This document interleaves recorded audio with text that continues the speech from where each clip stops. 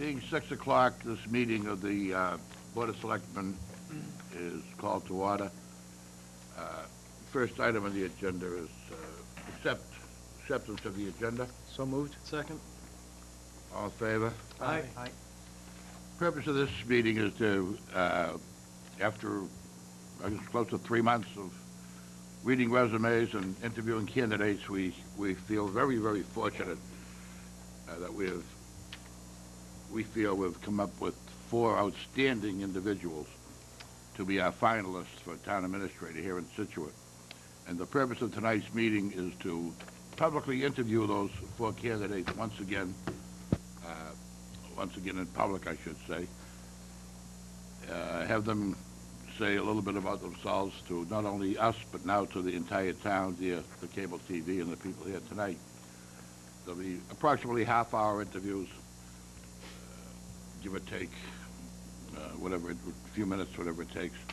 At the end, and this is Patricia, we'll probably ask you to submit a list of references to Kim Donovan, and we have her email address here.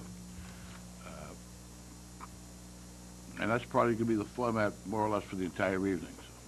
So if you don't mind, again, welcome. We had the pleasure of seeing you a few weeks ago, and we welcome you back.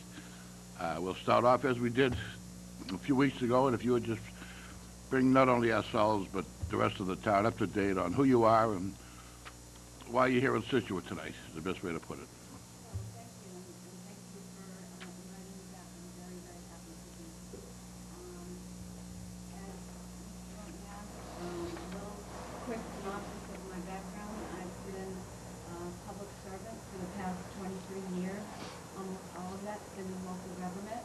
I started working 100% funded by the Commonwealth to serve 3 small towns in just past the 495 belt in 1986. And that was my first local government job, Bolton, Carolina, Dunstable, the Department of Housing and Community Development, which is back then the salaries of towns that needed a first-time professional administrator. So I worked for 3 towns that weren't contiguous for about 2.5 years. I had come from Washington, D.C. after working for Congressman Ed Markey for 6 years as an intern and part of his staff, but I always wanted to work in local government. MBA, concentrations in local government. I moved out west to Western Massachusetts when I got married, served 8 years as a town administrator in Long Meadow. I was very, very happy there, but I had 2 young girls at the time, so I developed a job share in the town of Whately with another person and worked there for 3.5 years as town administrator and also did some consulting. From there, went to the University of Massachusetts as Director of Community Relations. My first love was still local government, and even though I was doing that with the towns in the area around UMass, I wanted to get back into local government, so I went to South Hadley and was there for 8 years. I accepted the job with the Springfield Finance Control Board in November of '07, knowing the job would end June 30th. 2 reasons motivated that decision. One is I wanted to know and experience what it was like to work in an urban environment for a mayor, which was different than town meeting. I had open town meeting and representative town meeting. I also wanted to serve Springfield.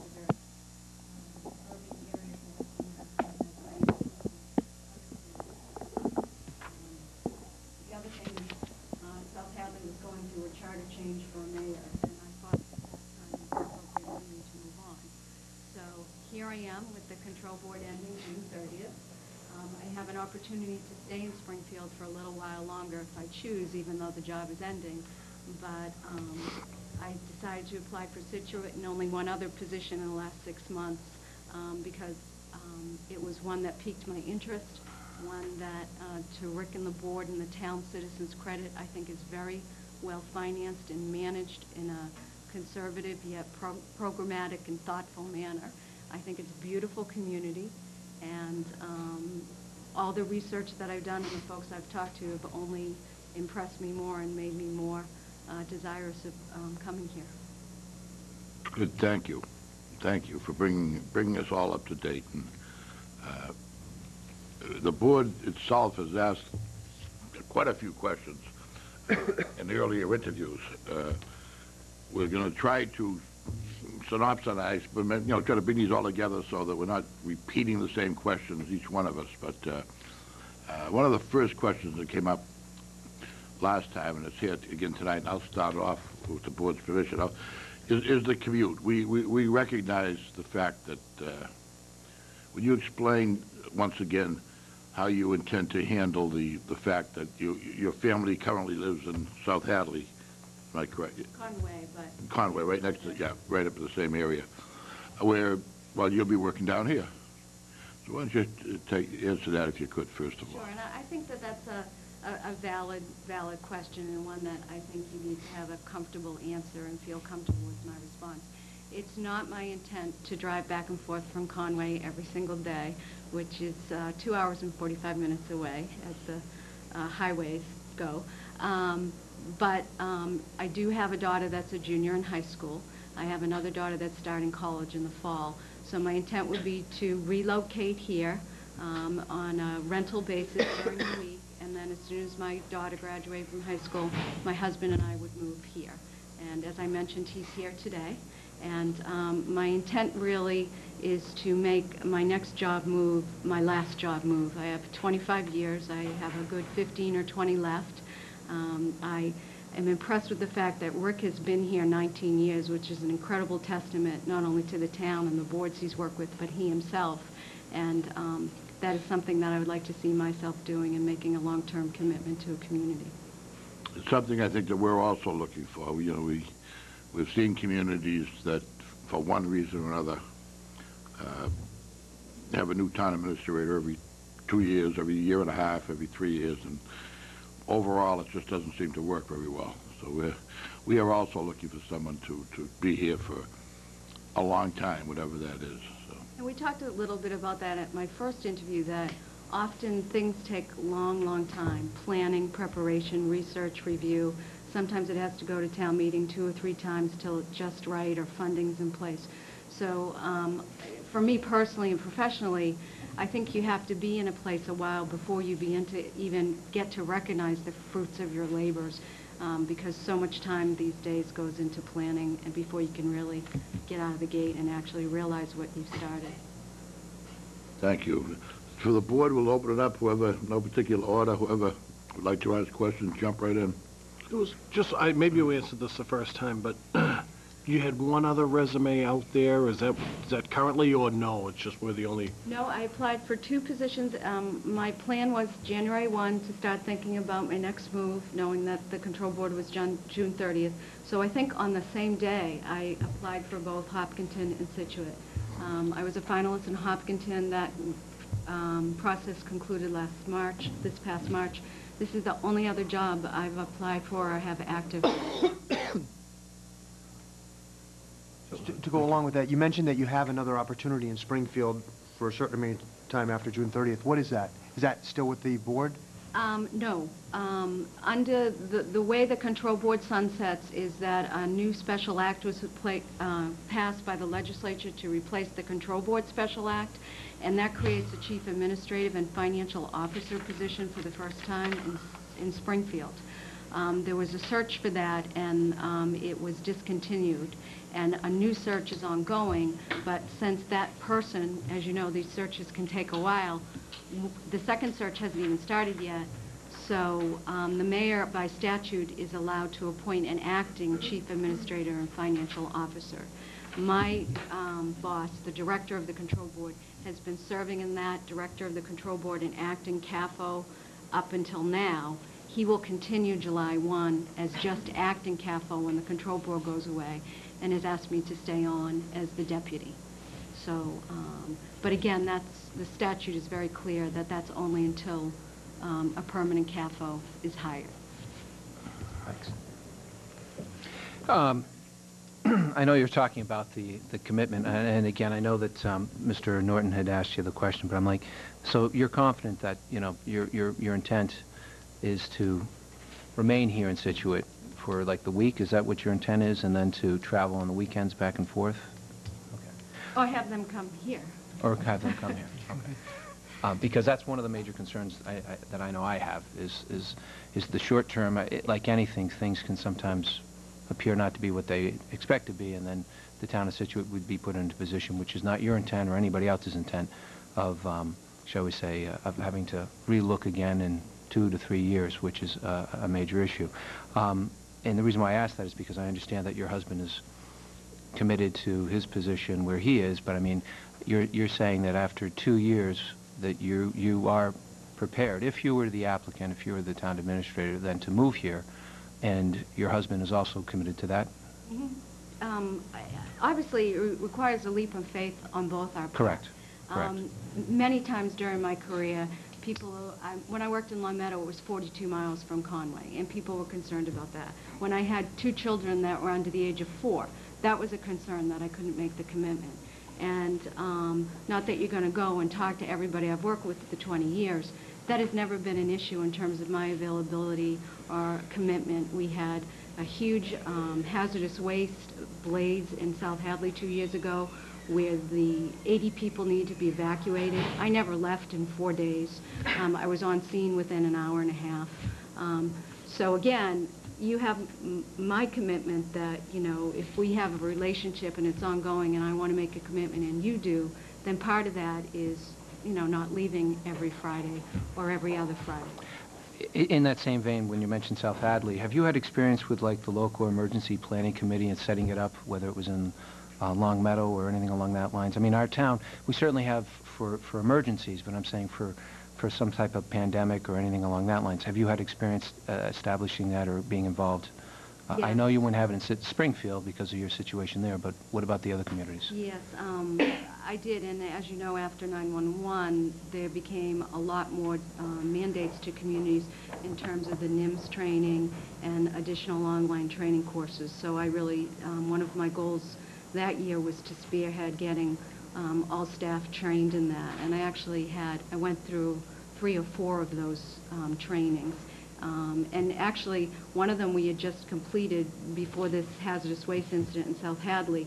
So when the board arrived on scene, it was really helpful because they had just all been updated on incident command. So instead of arriving at a scene where it was unfamiliar, they actually knew how the layout was, the public information officer, how all that would play out. So, yeah, I've had experience with that. Have you also, in your experience, and again, I'm excluding Springfield because Springfield is a kind of, I think, a unique situation. Have you had experience with capital projects within the towns? And an example would be either a town hall, a school, or a senior center. And if you have, could you explain to us what kind of, you know, involvement you've had in those regards? Are you talking construction? Construction, absolutely. Yeah. Well, first of all, there's the capital plan and funding the capital plan. And then as far as actual construction, right before I left South Hadley, we had received an urban self-help grant for $400,000 to build a clubhouse at our golf course. So I was on the planning stages for that. Up until that point, as part of submitting the grant application, we already had to do full architectural design and review. Clearly, in Springfield, we're building a $125 million vocational technical school, and I've been involved. That was one of the things I was assigned to right when I went to Springfield, because the school building authority regulations are completely new. The requirements and the hoops, as you know, to jump through are completely different now. So I've been the point person on making sure Chapter 149, the architectural requirements for CMR at risk and those types of things. So I have had some experience in that. Transitioning to another area, I was curious, you know, clearly I would probably hypothesize that the town has, within its departments, strong personalities, okay, various departments, and good personalities, I might add. But if I were to ask you, what would your approach be to leading and coordinating a team that clearly would have, how do you approach that in your shall we say, your managerial style? Just to clarify, in terms of managing the staff? Or correct, the staff. Skill levels, not the skill, the staff it specifically is what I'm referring. Well, I think it comes down to a matter of philosophy and how you approach your job, not only as a town administrator, but a manager of any organization of business. And that's really, to use sort of analogy is, and you may have heard it before, is really the town administrator is the conductor of an orchestra or a symphony or a band, and you have all these different people who have different specialties and play different instruments, and it's really their job to coordinate them. I don't know what the appropriate gun is for your police department to have, or the exact application of road salt to sand when it's snowing outside. That's the job of your department head. I think the role of the administrator is to help those folks be a better manager, a better administrator, help them think out of the box, stay within budget, or support their need to have more money or more staff based on valid evaluation and cost-benefit analysis. So I see my role really with other staff as a coach and someone that can help them do a better job in their subject expertise, whereas the manager on your behalf is really a jack of all trades that can ask the right questions, make sure that before it comes to the board, all the I's are dotted, the T's are crossed, and the risks and assets of each thing are properly vetted. One last question in that same vein. I mean, obviously the economy is very tight. You've been in a situation with Springfield where you've had to address issues probably sooner than most communities in small towns. But how do you go about upholding the morale, if you will, of the staff, the employees, so to speak, given those times? Certainly you've dealt with it in Springfield. Now, assuming you were the applicant for town administrator, how would you go about maintaining it given the tight economy that we have with potential, you hear surrounding communities, and I'm not suggesting it with our town, but layoffs and furloughs and things along that line. How do you, if you were to be the TA, go about approaching that? Yeah, I mean, it's a very difficult question, and I really don't know if there's any easy answer or correct answer. And I think really the bottom line is to be honest and tell what you know as soon as you know it. And even if it's not pleasant, I think the angst and anxiety that people experience not knowing or thinking that they hear something that might not be correct or is just floated as an idea and really is dismissed rather quickly is really, I think, where things start to fall down. Most folks who work in local government know the lay of the land, because an economic financial crisis happens in the Commonwealth it used to happen about every 8 or 9 years. Now it's happening every 6 or 7. So I think you have to engage in regular and frequent communication. You have to invite the unions in to tell them what you know about the financial situation and what your projections are, recognizing that it's a snapshot in time. You have to say you don't know if you don't know, but I think communication is the key. Morale is a unfortunate result of what people, a decline in morale, I think, is when people don't know, and that's manifesting itself in anxiety and other things. We laid off 66 people in Springfield in March and April, and it was very, very difficult, but unlike the I think 350 that they did in 2003, the communication was there, the projected budget deficit was there, we put up on the website suggestions, what do you see in your department that could be helpful in terms of saving money? And it was amazing, the feedback that we got and things like that. So, again, it's very difficult no matter what the circumstance, and I think just honest communication with staff all the way up the line. I had the mayor draft an email to every single employee when we knew we were going to have to lay off folks. We didn't know who they were for a long time because he held some departments harmless, at least for FY09, public safety and education. And more people appreciate receiving that email for him that just said, I don't know what's going to happen. This is a difficult time. I'll keep you posted. Let me know, how you can help or any ideas. And that's what we did. Thank you. Tony, Rick? A quick question. The last interview, we kind of went into details about finance. You have a very strong financial background. Obviously, you're the deputy of the Financial Control Board. When you get a new job, you have this energy and this ability to, or this want to succeed. And my question to you is, what one or two things have you learned over the past 20-something years that are going to be one of the first couple things you come in here and make sure that we're doing in terms of financial controls? You know, you were TA at one of these other towns, and you said, oh my God, you don't have a forecaster, or oh my God, you don't have this control in place. And we may already be doing it, but what are one or two things that you found that have really helped you out in your prior jobs in terms of financial management? Well, a couple of things. I mean, at the outset, if, you know, I was starting tomorrow, what would I look at aside from wanting to chat with everybody and anybody? You know, the department heads, the staff, and things like that, to find out what their challenges and interests are. They're all right here. I know. Hi. Because really, they know, you know, what they want to do, what they can't do, what they're doing that they aren't doing well enough or could do better with additional resource.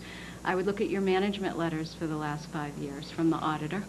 I would see how much you had in stabilization and what your free cash certification was. I would look at your tax rate collection and your overlay reserve. That would just be for starters. I have a lot of that from looking at your town report from 2008. But those are, you know, I would look at monthly budget to revenue to, budget to expense for each budget and see departmental turnbacks and things like that. So that's the first part of your question. The second part, in terms of the long-term thing, would be a lot of what you said you have in place already. Capital Planning Committee, you have a Financial Forecasting Committee. I would be particularly interested to see what financial policies you have in terms of use of the stabilization, use of capital, the policies around the funding of capital, debt policy, debt schedule, those kinds of things. So I could really get a handle on your financial situation. But as you noted, comparative to other communities, your community is doing fairly well in terms of the cuts, because they've sort of may have planned to sort of expect this kind of result at some point in the future. South Hadley is in the exact same situation right now, where these cuts that we're getting or anticipate getting from the legislature, and the ones that we got on the 9th C, haven't been, I think, as devastating to them as other communities. They didn't lay off anyone. And Springfield, the control board went in with a $41 million deficit, and we just got a Moody's upgrade again. I think we have about $85 million in reserves right now for a $550 million budget, so it's all comparable. Rick? Tricia, you've been TA in Longmeadow for about 7 years. TA at Whately for 3 or 4 years, I think, right? And South Hadley for, 7.5 years as well. So you've got obviously a lot of experience. Town administrators, 3 different communities. And although you're very enthusiastic about your job, and I was impressed by your earlier words about long-term commitment and all that sort of stuff, and you clearly enjoy public service and you like working at the local level, which is important to me. However, with 3 different towns, we all, even though we love our jobs, there's certain aspects of our jobs that we don't like. And what aspect of being a town administrator is the part that you really don't enjoy? And I don't mean to make particular comments about any individual town, but just about the whole sort of gig, because you've done it now in 3 different towns, perhaps your 4th town with us. What is it that you think that you want to work on in terms of improving your own capabilities as a TA, or what aspects of the job just, kind of drive you nuts? And just in spirit of openness, as a professor, I absolutely hate grading papers. If I never graded another paper as long as I lived, that would be fine. But I absolutely love my job. But there's that part that just, makes me want to pull my fingernails out. Well, there's 2. There's one that's personal, and I guess one that's more global. Ever since I started working in local government, I write the warrant for town meeting. So I can compose a warrant article at the drop of the hat. And like you, with 54 warrant articles or 73, that part is easy. But then when the Finance Committee made the change, and then the Capital Planning Committee made a last-minute change, or the accountant said we had to revise that, and you had the motions all ready to go, and we had a representative town meeting in South Hadley, so our 150-page budget with our 20-page warrant went to every single member a month before town meeting. And so I was there collating, pasting numbers. and still wanting it to go to be copied, and still there were changes to the warrant, or the constable couldn't be found because he was in Florida. So, and that was okay for the annual town meeting. We sort of all took a sigh and did it, but then we'd have a special town meeting or an unexpected town meeting. So, so like grading papers, that was what I thought is the warrant. But it saved the town a lot of money on legal expense because I was doing it. The other, and this is a professional pet peeve I have, is, and I don't want to generalize too much, but I care very much about what I do, and the people that work for a community, or the communities I served, and the staff care very much about what they do. And I think many people are sort of the inference of the mentality that anybody who works in town hall got their job because they knew someone that worked there, and if they ever wanted to really do anything meaningful with their life, they would be someplace else. And that's what I have a really particularly difficult time with. I went to school to learn how to do this, and that's the difference, I think, from being selected versus elected. And my interest in local government has always been to serve the elected person, because I wanted to be the person behind the scenes to make sure, policy and stuff was really being based on informed decision-making and well-researched things. And I don't think staff in the era of post-2.5 and citizens in general, to the extent they should, realize that town employees, municipal employees, really have to be qualified now. They really have to have a skill set. And also an innate desire of customer service, I think, that, maybe you could phone it in 20 years ago, but you can't do that now. You need to have skills. There's usually not enough people on the staff, 2 people offices, 3 people offices, multitasking. So you need talented people. And I think we do a disservice when we realize that, there's just not a bunch of people whose uncle was on the planning board and that's how they got their job. Oh. We discussed some of this, earlier, but I just kind of want to explore it again because it picks up on what you just articulated. We are in public service, either elected or selected, and how do you go about constructing a welcoming attitude and maintaining a welcoming attitude in town hall to the citizens? I mean, you spoke about the 311 tracking citizen requests earlier, and that's a mechanical thing, and I'd be very interested in you elaborating on that and other mechanical things that you do, but also more sort of philosophically, given the fact that many people that come to town hall are coming there because they've got a problem with something, and so they're kind of fresh out of the gate, and some of them are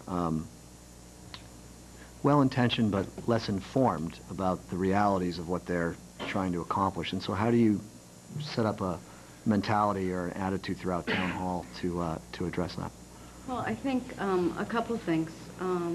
One is, I think, folks need to be clear that it is a policy of the town that we embrace high customer service goals, and that we strive to be helpful, informative, and perform our service in the most professional and ethical way. That being said, unlike the retail business or the private sector, the customer isn't always right on the municipal side. If your tax bill is 31 days due and it's 30 past due and it's 30 days in the month, it's past due, and there's really not a lot I can do to help you on that. So it is sometimes difficult, but that doesn't mean they shouldn't be treated with respect, that people who work for a community shouldn't always be cognizant of the fact that their salary is being paid by those folks. We do a lot of training around, I have in the past, on dealing with difficult customers, listening, being responsive, following up. And you know, some of the philosophy around the customer is the most important person is true. And when I hear people say, yes, but it gets in the way of all my other work, you know, that's really where we have to redirect back and say, well, that's our function, but our purpose is to, you know, provide a quality, you know, community where people want to live here and raise their children, I think. Okay, great. Thanks. And thank you, Mr. Chair. Thank you, Rick. It's closing in on, I think we had 35 minutes or so allocated, not that we're trying to limit it to 35 minutes necessarily. But there are a few housekeeping things they have to do. But if the board has any other questions, any members of the board, please feel free to continue with the conversation. I'm okay. If not, again, thank you for coming in. Thank It was you. great seeing you again, and thank you for being so open. Just a couple of things I want to finish up on, if I can, and it's very important, although it's not the most pleasant thing to talk about. The salary, I know you're somewhat familiar with the general area of our salary range, and knowing what you know, you can live with that. That's in the ballpark. There'll be some negotiations, of course, with whoever is chosen, and we'll try to draw up some sort of a contract for the individual to look at and make sure everyone's on the same page. But the salary that's offered now is acceptable to you, give or take. And I don't mean any disrespect, but Yep. I'd be happy to have that discussion if I'm offered the position. But Absolutely. in open session at Yep. this time, I think it Yep. would be premature for any of us Okay. to get into detail. That's fine. Further questions? We have Kim's email address. I'll give it to you. Maybe you could email her with 2 or 3 references that we make want to check. We're going to ask this of all the candidates. And are there any particular communities or work that you want the references from? I can just choose. Wherever you feel comfortable. I would say, is the board agreement with that? Yeah. Why don't we try and get more than 2 or 3? How many? Want to get one for each of us? 5? That- 5. 4 or 5? 4 or 5? That's Yeah. fine. That's fine. Perfect. Okay. Thank you. Set? That's it. Any questions for us? Wasn't too bad, Yeah. was it? Any questions for us? Start date, are you still looking around July? Around July, as we get into June, that month that we were looking for a lead time goes further into July a little bit, but With Patricia's situation, you know, she has to find a home or something like that. She's going to have a little... Let me speak to that. Yep. I spoke with Rick yesterday, actually, and about the position, and I should share with you, I was in Pittsfield having breakfast last Friday, and I was reading the town report, way the heck the other, and some man came up to me, he was staring at me the whole time, and he said, "Do you live in Scituate?" And I was like, "No, I've applied for a job there," and he said, "Oh, I love Scituate." He said, "I used to work there, I used to ride my bike," and I thought, well, there's a sign that I'm in Pittsfield, and somebody told me Situate's a great place. I have family in the area. My brother lives here, my sister-in-law, so there's no impediment for me to start, at least on a part-time basis. So my lodging or where my head goes at night shouldn't really be any concern to the board, because I have a place to stay till Okay. I find someone. So thank you for your concern, but it's really not an issue. So you have family that lives in Scituate? Not in Situate, but In on the the South general Shore, so vicinity, less okay. than an hour. So, Yeah, okay, great. that would, and my brother and I used to get along, so I think we still. Yeah, wait till you're living with them again. He's a bachelor, so I'm good there. I want to be taking the kid's bedroom or anything like that. great. Thank you again so much for coming in, Thanks. Thank you, Patricia. It was nice to see you again. seeing you. I'm going to melt. Take a 2-second break. I wonder if we could leave those doors open. I know it's...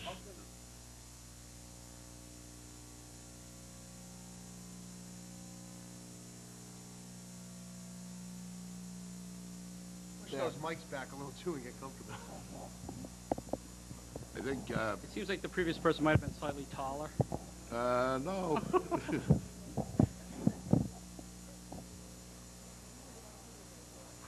Thank you for coming in. We're going to let the cable guru tell us that air conditioner is too loud for the sound. No, we're okay. We're okay, so it did get a little warm in here during the last half hour, so we'll try to keep that on. Again, welcome back to Scituate. We certainly appreciate the fact that you were able to make it back tonight, and congratulations on making it to the finals. As I said earlier, we had a very, very great bunch of applicants, and it's a credit to the people who were here tonight to finish where they finished. What I'm going to do is, as we did in our preliminary interviews, ask you to say a few words about yourself, more or less what brought you here tonight. not so much for ourselves, because you were kind enough to share that with us last time, but with the people here tonight and the cable TV audience. So following that, we'll ask a few questions, and that should be it. So thank you. Well, I appreciate it. My name is Andrew Mailer, 46 years old, married, father of 3 daughters, school-age daughters. By next September, 2 of those daughters will be in high school, which is great. I think I'm looking forward to the day they drive, but I haven't quite determined if that's the case or not. I guess I'll figure that out in a couple of years or so. I want to thank you folks for inviting me back. I know that the process is difficult. It's difficult really for 2 reasons. One is to find the person you think has the qualifications to do the job, of which my guess is there's certainly more than one, more than myself, but then try to match that up with what the town needs and do that all in the context of replacing someone who has a remarkable tenure in a community. I don't ever expect that I'll be on a board of selectmen, I think. I'm not sure that that's an aspiration of mine, certainly. But I would expect making that decision and hoping that you're not back in this room 1, 2, or 3 years from now is one of those things that are, weighs heavy on making this decision. So I'd like to talk about that a little bit. I don't apply for jobs lightly. I certainly haven't applied for this job lightly. It's important. What brings me to Scituate was a decision to evaluate the community and decide whether it made sense for me. Just like you have to make your decision of whether it makes sense for you, I have to make that same decision myself. The stability in Scituate, the tenure and the life of the charter, I think the charter was passed approximately 33 years ago, and certainly the tenure of Mr. Agnew meant a lot to me in terms of applying for the position.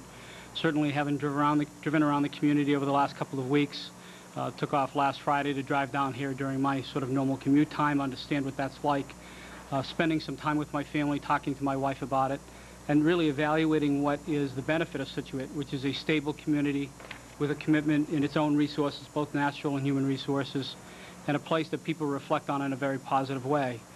That's what brings me to Scituate, an opportunity to take what I know, my experiences, and apply it in a place that I know is committed to be a great place to live, that values quality of life, and that sees itself as a stable and forward-looking community. So that's what brings me here tonight. Thank you. That very, very, very well. The question that was asked in the earlier interviews of you and other candidates, and Scituate is somewhat of a isolated community when it comes to commuting. You live on the, I guess the North Shore for, in all honesty, it's a bit of a commute. There's no question about that. And it is somewhat of a concern to me. How would you handle it? I know you've commuted. You say you did it last Friday, and that's great. What have you found? Is it a doable commute, I guess? What I committed to the board in the preliminary interview, the short answer is yes. What I committed to the board in the preliminary interview is that I'm not going to either place you or I in a spot where I'm going to take a position or be offered a position that I don't feel I can get to. This is not a 9-to-5 job, nor is it an 8:30 to 4:30 job. There's requirements in this position that don't exist in others, and quite frankly, there's a lot of professional people who work in this community. Their jobs are not 9 to 5 as well. Commute is one factor to be considered relative to the position.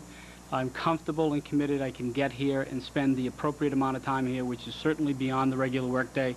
I understand there are public events. It's commonplace for me during snow emergencies to understand what's happening in a community, drive along beside, with those people, and for instance, in snow removal operations, so that I understand what's happening in the community. It's common for me during other natural disasters, as an example, certainly water disasters, having worked in a community that's along the Atlantic Ocean. Sometimes those storms creep up, to understand what's happening in that. When I make an investment to work in a place, it's an investment. It's not here to just show up to town hall when it's open and leave when it's closed. And quite frankly, regardless of the commute, which has timed out pretty regularly at about 55 minutes today, yeah, a little longer than that with the traffic, but this isn't my commute today normally.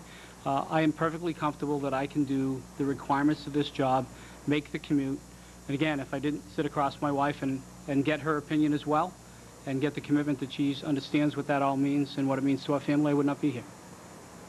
Thank you. To the board, anyone want to start off with? Andrew, Joe had contacted you to say you were going to be a finalist, and did you tell this, people at Swampscott, and how did they take that? Being in that position once before, it was quite a shock. And you're one of our finalists, and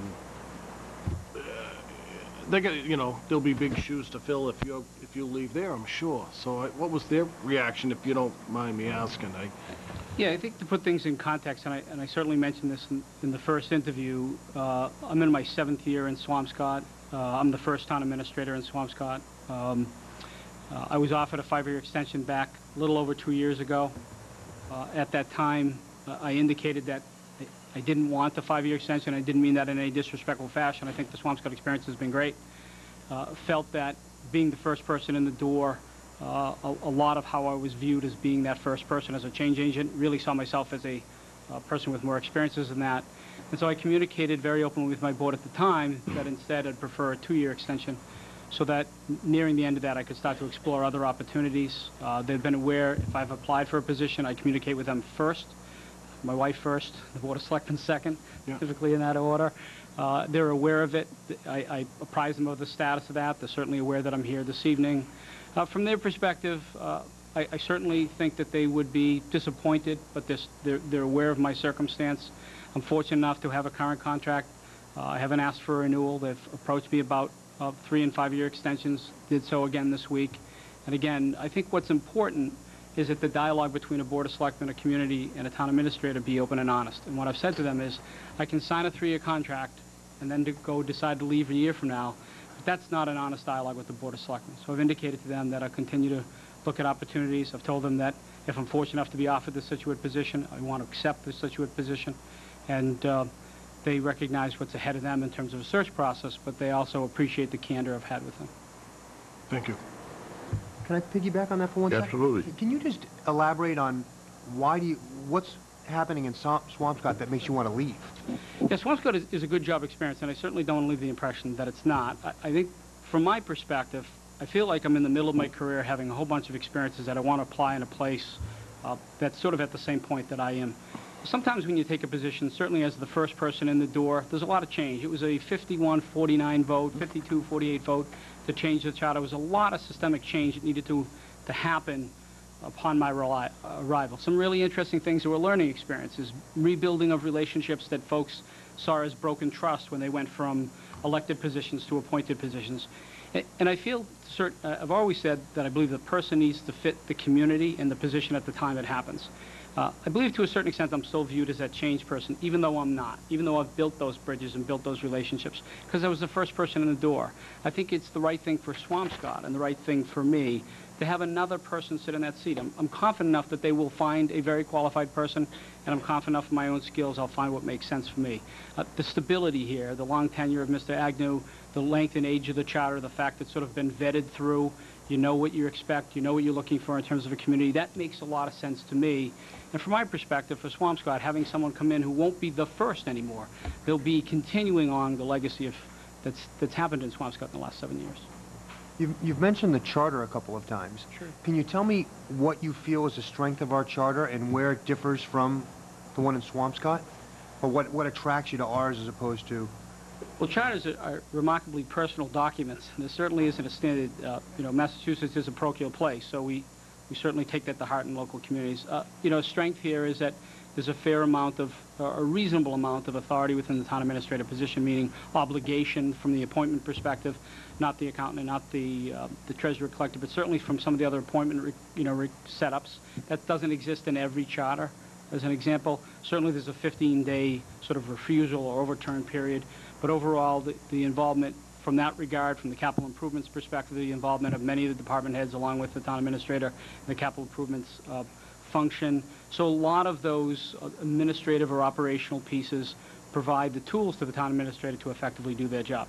Doesn't mean it dismisses the relationship with the Board of Selectmen at all, but I think that's a strength of your charter. And again, the length and tenure of your charter. We passed the charter in Swampscott 7 years ago. That's somewhere in the vicinity of 26, 27 years later than Scituate did. And charters have the tendency to sort of evolve in terms of how they're applied. So I think that that's a strength. The differences are actually not, there are not that many dramatic differences. I talked in the preliminary interview that the budget that gets submitted to the Board of Selectmen by the town administrator in Swampscott includes school funding, and then goes through the process of finance committee, what you call the advisory committee, and sort of travels down that road. So there's some similarities that way. In terms of appointments, The selectmen cannot appoint anyone I don't recommend, but there is no direct appointment of the Board of Selectmen like you have the treasurer, collector, or the accountant. So I don't make the appointment and wait for a refusal. I have to make a recommendation, and the selectmen have to support that. Not unlike, I think, the history has been here, from at least best I can tell.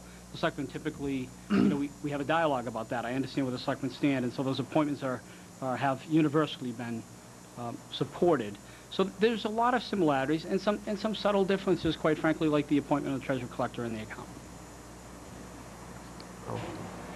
I think, what do you find, and you may have touched on this, and I always have the greatest amount of sympathy, I guess, for the first town administrator in any town. You go into a town and dealing with people who have been used to doing things completely different, and here now we have a boss or someone in charge. What were the problems that you found in Swampscott, being the first, that you don't think you would see here, for example? Well, some of them sound a little mundane, but they're I think someday they'll be the baseline for a book. We're sort of interesting stuff, and I use some of the examples in the preliminary, but let me give you a whole bunch of small ones because I think they're helpful. Entering into Swampscott, there's not the standard Mass Highway sign. There was as I would go into Swampscott, at any number of times, there was this frame, say a 5x5 frame that said entering Swampscott, but there was nothing in the frame.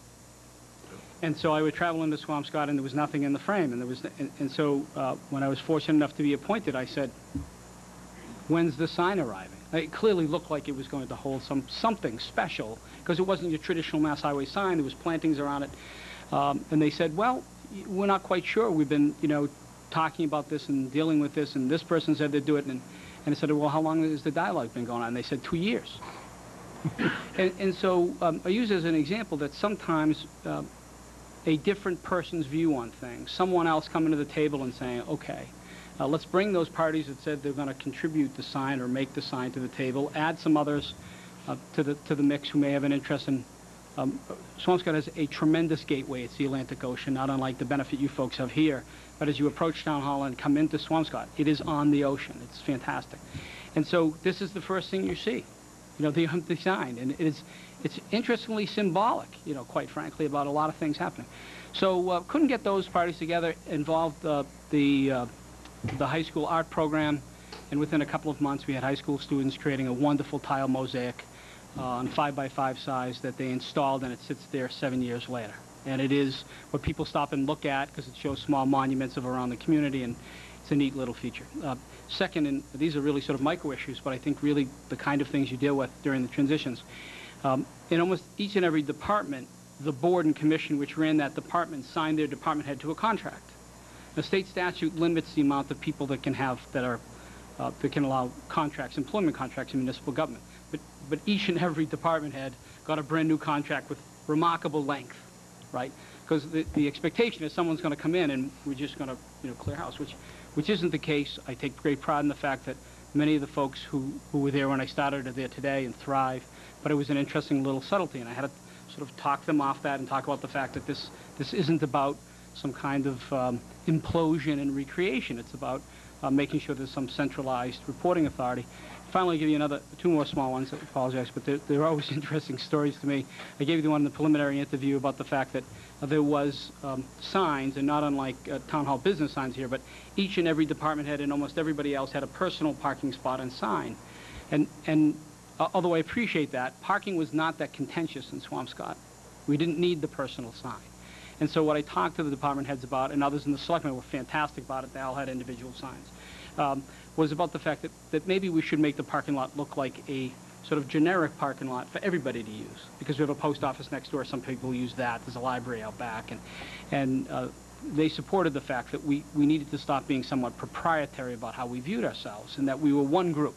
We weren't a bunch of individual groups, we were one group. And finally, for whatever interesting reason, we had 4 different telephone systems in Town Hall. Now, those four could not communicate with one another. So if you got a call in the building department, you could not transfer that call to the Board of Health. But the Board of Health had funded their system, and the building department had funded their system, and they just didn't talk before they purchased the systems, and they couldn't communicate. So we had a lot of communication that was, can you please call this other number? And a huge emphasis of mine is relationships, partnerships, and communication. And you cannot communicate if you can't simply transfer the call to someone else. And so it required a capital investment. It required town meeting to support it. It was not hugely expensive. But we, within several months, approaching a town meeting, got a single phone system where people can communicate. Believe it or not, police and fire can now communicate with 3-digit dialing to the other town departments as well, so we're not occupying outside lines. And so it was all those little things that made a really great place less than perfectly functional, because they were always bumping into one another. One question before while I think of it, I guess. Like every town, there's a school system, a school department, town side of government. We pride ourselves here in Scituate for having been able to work very well together. There's some bumps in the road as we go along, as I'm sure every town, but we are very, very conscious on our side of the concerns and the problems that the school department faces, mostly financially with their budgets. How important is that to you, and what can you say about your thoughts on town-school relationships, if I can put it that way? You know, it's always amazing when I spent the first third of my career in the private sector. So as I entered the public sector, in a situation where there was not great relationships, school and town, I never really understood that. You know, it's our budget. It's our budget. It's not, you know, it's the town of Scituate budget. It's the town Scituate school department. But I know that's not how it works here. But that was sort of the nature of the dialogue. I can tell you that in the top 10 things, beyond my little stories about changes in town hall, the top 10 things that I view as successes in Swampscott is the relationship between the Board of Selectmen, the school committee, superintendent, and I. Superintendent and I speak once, twice, 3 times a week. He's a remarkably committed gentleman who's a fantastic superintendent. He's invested in the concept that we have to know what each other is doing. We have to partner on things. We regularly partner on any number of things. We're talking about removing a portable school structure that was added some years ago, talking about how to work together to remove that. We had conversations today. It's essential to what you do. There's not 2 different budgets in town. It's one budget. And ultimately, we're all sort of quasi-competing for those services, and all those interests seem to clash. But if there's a healthy relationship there, then they understand, the school department certainly understands what you have to go through, and the town administrator and the superintendent understands that as well. I do understand you're transitioning to a new superintendent. I think it's a good opportunity to begin that relationship early. I believe in regular, casual meetings with my superintendent. I come up, I bring him a cup of coffee. He brings me a cup of coffee. We talk about things. On occasion, you know, we disagree. We certainly have our moments of disagreement. But by developing not just a professional relationship, but a relationship where he doesn't think I'm out trying to get the last couple of dollars out of his budget, it makes sure that when we get into really difficult circumstances, we do things better than we would otherwise. Let me add one piece of this, which is Swampscott may not be Scituate. That relationship, school and town, has led to a better relationship with our finance committee, your advisory committee. The fact that the finance committee, in our case, understands that we relate, helps us all sit in the room and talk about the budget as a total sum, rather than breaking down the budget into smaller segments. It's been really helpful. Thank you. You know, Mr. Mailer, again, welcome. What kind of experience have you had with establishing in the past, I know that you've been past 16 years between Winthrop, Chelsea, and also Swampscott, but what kind of involvement have you had with local emergency planning committees within those towns? In Chelsea, we had a pretty active LEPC. It was something that was Mystic Valley LEPC, very involved, primarily driven, quite frankly. The emergency management director in Chelsea is a full-time employee, believe it or not. This situations and issues in Chelsea certainly were different. I was acting city manager at the time of 9/11. I can tell you the issues that we faced.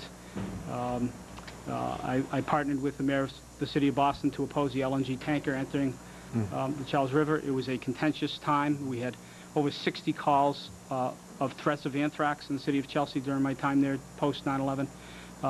The coordination of regional LEPCs, central areas for emergency dispatch were essential. So I would certainly say I had more focus during that time. The relationship on the North Shore is slightly different. It's a little more autonomous. We have good emergency communication, a coordination on a health department level, where they've developed real plans for how to address emergency issues. We certainly work with NEMLEC and those agencies to make sure that we communicate well.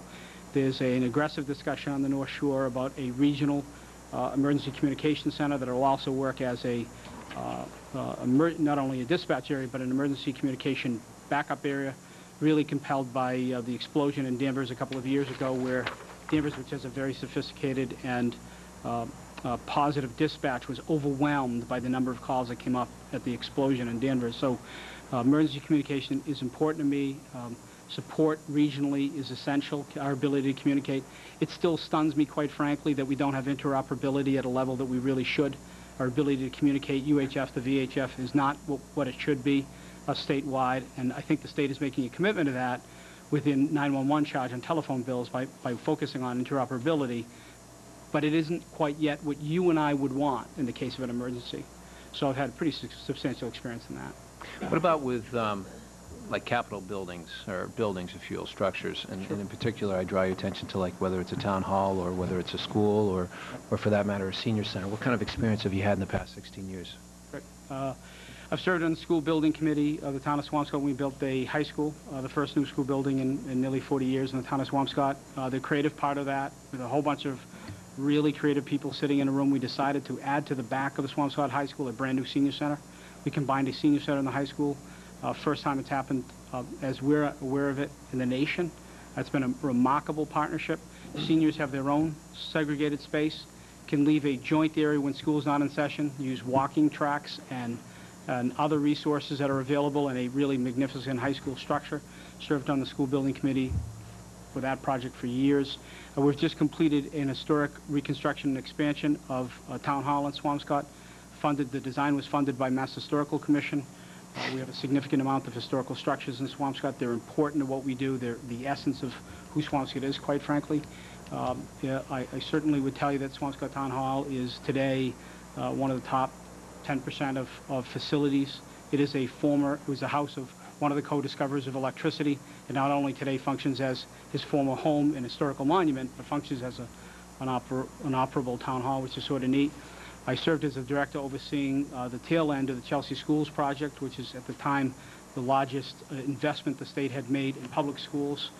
They built every new school in Chelsea. Every school was either taken down, sold, and replaced with a brand new facility post-receivership. At the tail end of the project, during my time as deputy city manager, I served as the project manager overseeing those projects. In total, I've been involved with nearly $500 million in public construction projects, and which I find really interesting, by the way. I love public construction. I don't like the bidding process necessarily. I don't like how it's limited, and I think some ways costs the community too much money. But in terms of watching something grow from nothing, I think it's substantial. Finally, the current talk, recommended and supported by me, is to begin the design phase for a new police station in Swampscott. I'm not sure ultimately we'll get the full funding for that. It'll be about $7 million. But it is the last substantial structure that needs investment in Swampscott. How do you, just transitioning over to your management style, how do you go about dealing with potential strong personalities for department heads and trying to coordinate and trying to approach those issues as a town manager or a town administrator? Correct me. It's fine. Big Duly difference. noted. I wish I could tell you there's one sort of magic or rote answer. In the end of the day, you have to understand that everybody is different. There are some folks who will not come to you with issues that maybe they should, and there are some folks who will come to you with issues that maybe they shouldn't. And every person's different. Part of the challenge of every town administrator is understanding that all you are different, and my relationships with you will be different. Maybe not from an inequity point of view, but everybody communicates differently. So you have to be flexible enough to understand that the way everybody approaches their own work life and their relationship with one another is different. That being said, meeting regularly with department heads and staff is important, because that's when you can see some of the interrelationships. Sometimes there can be a fundamental flaw in my business that we stay in our room and we think everything is working below us because we see work product. And what's brewing underneath is that maybe interdepartmentally there's not great relationships and it's impeding things from happening properly. Let's say a building inspector is not communicating well with an assistant assessor. We're not getting the building department data into the assessing office to establish new growth. We don't know that if we're sitting too high up, not paying attention to what's happening, not communicating on a daily basis with those departments, we miss some of those things which are important. As I've expressed in the past, I'm visible. I go into departments. I certainly don't micromanage. I talk to them. I ask what's happening, anything happening today, any issues going on, anything I can help with. I think by establishing those individual one-on-one relationships, it helps me understand when there are differences between departments or when there's maybe an issue brewing between what I may have said and how they interpreted. So communication is essential, and not just every other week at a department heads meeting, but visiting departments, and I do that on a very regular basis to make sure I understand the issues that are out there. Building off that, if, given the current economic situation, and as you know, I mean, there's some towns who are laying off and the furloughs, and I'm not sure exactly what Swampscott's doing, but how do you go about addressing the morale? I mean, we've got obviously employees who are probably thinking, what's going to happen next? I mean, you're coming in, assuming you're the person, whoever's going to be the next town administrator is going to come into a very tight fiscal situation, and presumably it's going to get bleaker than it's before it gets better. How do you deal with the morale for the employees? Yeah, it's a great question. First of all, I know that all your contracts, I think, are due to expire this June 30th. So Yes. There's that sort of interesting play of unions deciding whether or not they really want to be at the table right now, and management deciding if they want to be at the table with unions. It's a fairly complex time. I certainly would say to you that one thing, it's related, but probably not direct to your question. This is the most difficult time to deal with employee morale, period, that I have experienced in quarter century worth of work, and certainly 16 years in municipal government. Because between what we see in terms of the financial constraints, combined with the general tone of not just talk radio, but generally the media on issues of, whether or not municipal employees or state employees are doing what they're supposed to because of the fiscal constraints, there certainly is a feeling amongst employees that they are the ones being focused on. It's a reassurance thing, and it doesn't always work. The reality is that I support the employees that work for us and for the town. I support, it doesn't mean that every action they take I support, but they have to know that the position of town administrator is managing what they do, but they enjoy the support of that position as well. And it's not always enough. It's not always enough to get through contentious negotiations to enjoy the support, but you've got to repeat it. You've got to compliment when things go well. You can't always sort of a little bit carrot and stick. Can't always be, geez, you didn't do this well today, and not bring up the fact that maybe things went well on another front. So they need to receive the reassurance that they know that I support what they do. I'm an advocate for municipal workers. I think they do a good job. I think often that they get criticized for things that are not what they should get criticized for. At the same time, we have expectations and goals, and you need to remember to compliment when things go well, because there are times when you need to criticize when they don't. One last question. I got to take another bite at this apple. I know you talked about the travel and the distance, and I know that you'd mentioned about 55 minutes coming down, but I kind of envision the November day or the December, January, February day where it's dark outside, commute's a nightmare, all the routes are backed up because of accidents, and you're coming down, which I think could be a very long commute, let alone if there's a snowstorm. Obviously as the duties of the town administrator, trying to figure out, what to do for the town, and what concerns me is that commute is going to be. I know that you said that you'd commit, you wouldn't have applied at this situation, but that's one of the major hold-ups I have is that that's a long commute. The last thing I'd like to see is a situation where, given the family, and obviously you're going to be sacrificing, I assume, I think any town administrator who's going to be commuting that long is going to be making sacrifices for the benefit of the town, because that's the position of the job, given the distance. And, in all fairness, are you prepared then to say that that's the sacrifice that you're prepared to make for this town? Yes. But let me add to that. If I didn't give you the answer up front, I would feel like I'm sort of misleading. I'm not saying you're obfuscating. I'm not saying you're circumventing. I'm just saying that, it's being asked because it's a major drive. And I'm like, if I had the snow and the travel and the backup and the accidents, Sure. I mean, maybe the first week I'd say fine and it goes away. But then after like 3 or 4 months of it, I'd finally say, you know what, it's nice, Situate's a beautiful town, but, I've got my family up here, and you know what, it's wearing me down, given my commitments to what I've said I was going to do. Sure. And that's what I'm concerned about. And I think I know I think that. we all are, but I'm just saying it's obviously I raised it again. And I certainly appreciate that. I can't give you information that makes that go away. And I know that because we've had this discussion, and it's clear I can't, right? But what I can say to you is, like every other professional job, there is a commitment requirement. I talked to someone today who happens to work in Beverly, Massachusetts, and travels from Randolph. That's a much more difficult commute than I. Happen to talk to the town administrator in Duxbury, who travels a heck of a lot more distance than I to get to Duxbury every day. And that is a sacrifice.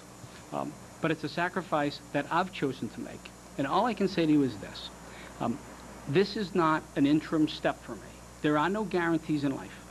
You can pick any one of the 4 people before you, and just for the sake of saying it, any one of those, or the one you select may say, I'm moving to Scituate tomorrow. And you feel really good, and you select that candidate, and that's your choice. I mean, in the end of the day, it does not guarantee that person will be here next year or the year after. We all make sacrifices to do what we need to do. I appreciate the fact that you see my sacrifices as different.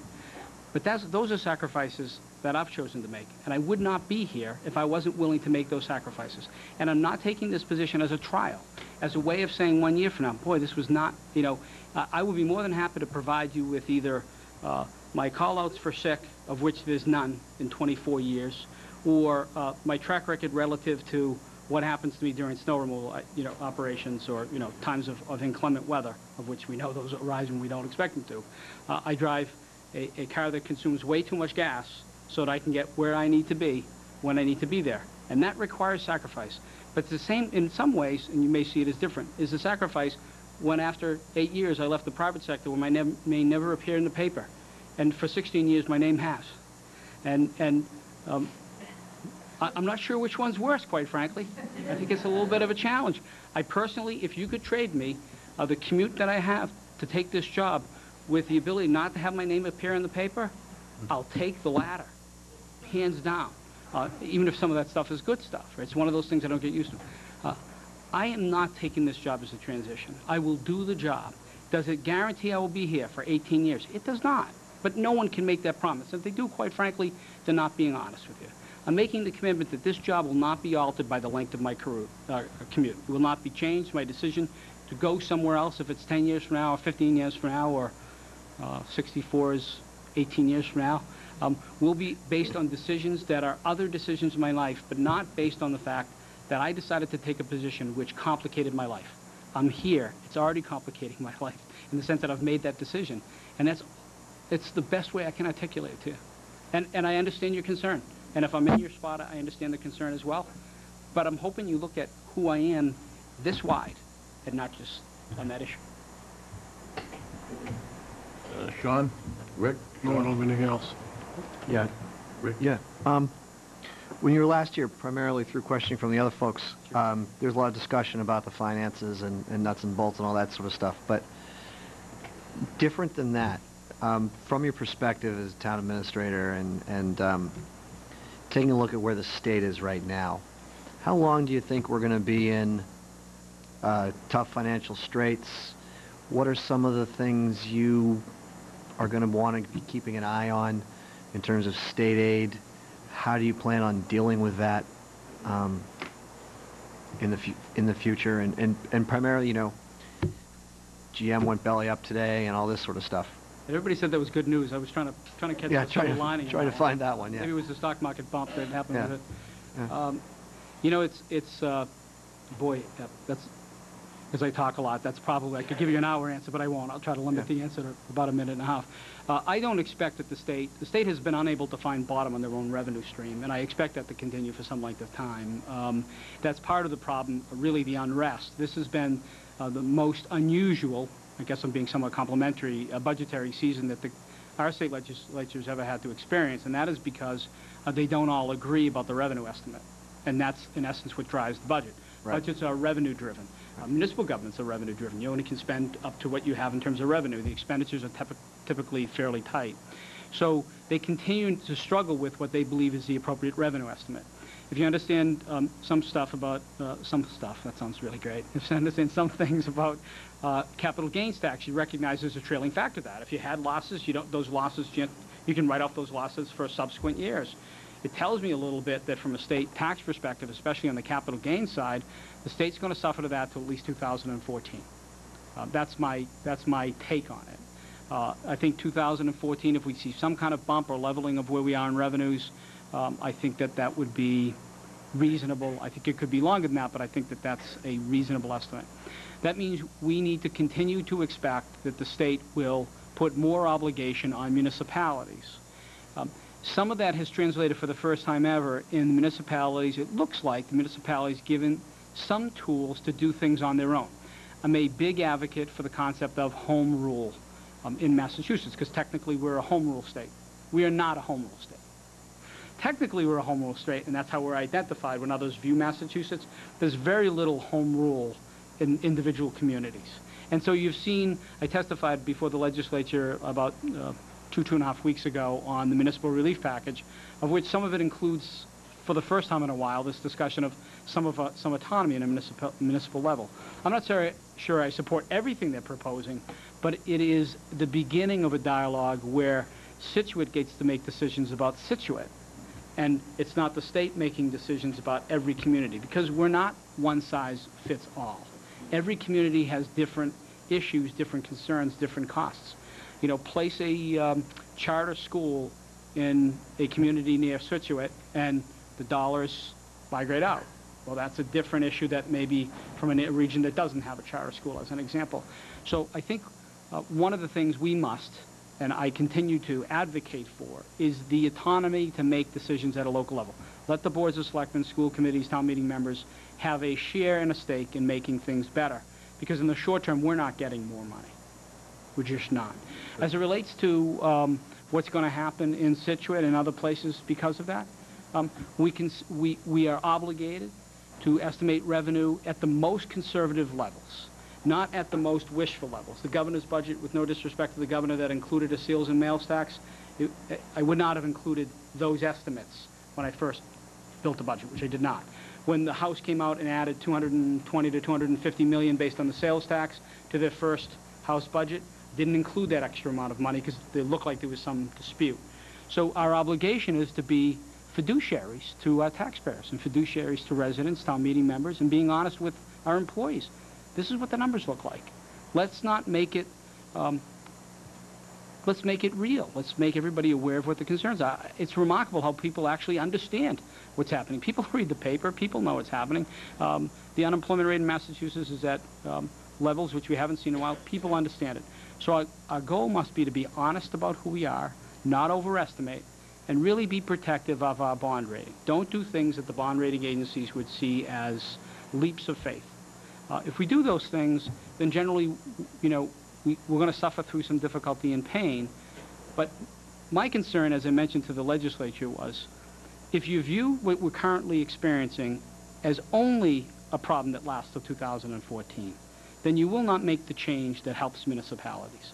If Scituate, whether I'm here or not, I hope to be, makes decisions that only gets us to 2014 without looking at 2020, then we will come out of 2014 feeling sort of good for ourselves for about a year and realize we haven't built the future, because we need to sustain ourselves through the difficult time and be ready to experience not growth, but certainly be able to come out of that in a positive way. So the more conservative we can be through 14, in my opinion, the better positioned any community is to make sure that they get to 2020 not limping there, but really making progress. Interesting. Okay, thank you. I'm all set, Mr. Chair. Thank you. And thank you very much Appreciate for coming in. The process, I think, from here on, I have a sheet that Kim Donovan put out. If you'd be kind enough to maybe email 5 references More than happy. to her tomorrow. Not that we're going to check them. We'll probably, I don't know that we haven't really talked about it, but I don't think we're going to probably check until we get down to the finals, you know, but we'd really appreciate that. Our plan would be to digest this information, digest tonight for a day or two, probably vote next Tuesday night. We have a scheduled meeting, at which time our decision would become clear, hopefully, and then notify the candidate. We still have the hopes of bringing someone on board on or about, if I said July 1st, last time we met, it's probably July 7th now, but in that area. So that it would obviously, you know, after we contacted the choice would work out some sort of a contract that would be agreeable to both them and us. So that's basically the schedule going forward. Well, I appreciate your time again. Hopefully, hopefully I've expressed a little bit about who I am and why the position is important to me, and hope a week from Tuesday you're giving me good news. Well, as I said before you came, before we started this whole process, we all consider ourselves very fortunate to have the 4 people coming before us tonight that we have coming. Should I grab that from you now? Grab or- that right now, take it now. Thank you. Thank you. The board will take a quick 2 or 3 minute break. We're running a few minutes.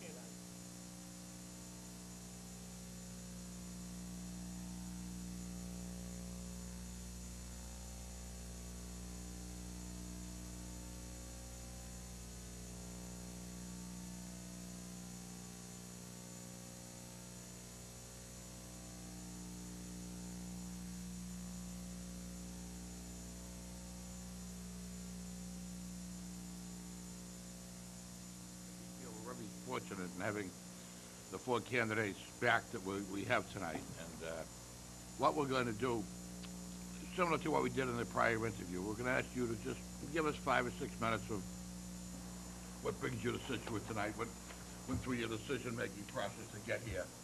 And then we'll follow with some questions and see where it goes. So it's really informal. And go ahead. That sounds great. Introduce yourself. Thank you for coming. And thank you again for having me. I truly appreciate it. Excuse me. I actually live in Duxbury, just a few miles down the road. I'm familiar with Scituate mostly through my wife's family who live here. Been coming here for the last 15 years, particularly on the 3rd of July, spending some time on the beach that evening. I'm a member of the Knights of Columbus here in town as well. And as I told you at my first meeting with you, the best place to get a sub in this town is Maria's. And I went there 2 weeks ago for dinner. It was wonderful, just as always. Aside from that, for the last 7 years, I've been working on the Cape. For the last 3, I've been working for the town of Mashpee as the assistant town manager. And prior to that, I was working in the town of Harwich. First as the assistant town administrator, followed by the acting town administrator once the town administrator there had left for Manchester.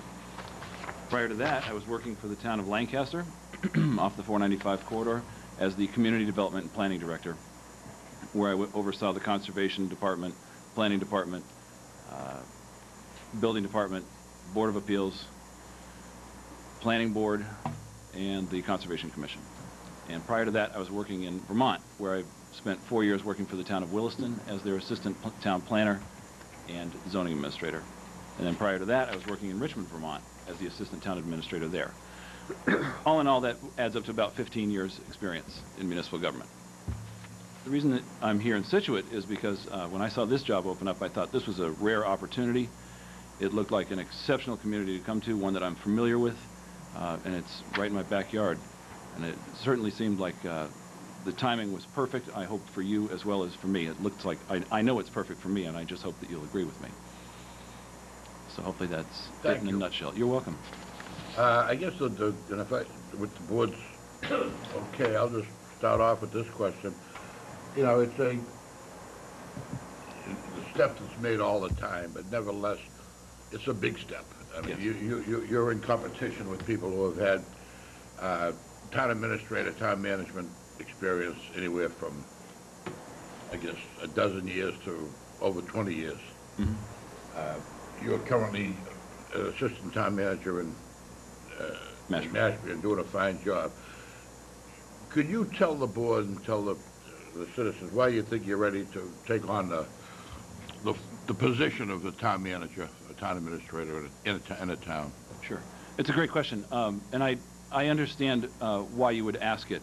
It would seem that someone who's still got the title assistant in front of them might just be that, an assistant.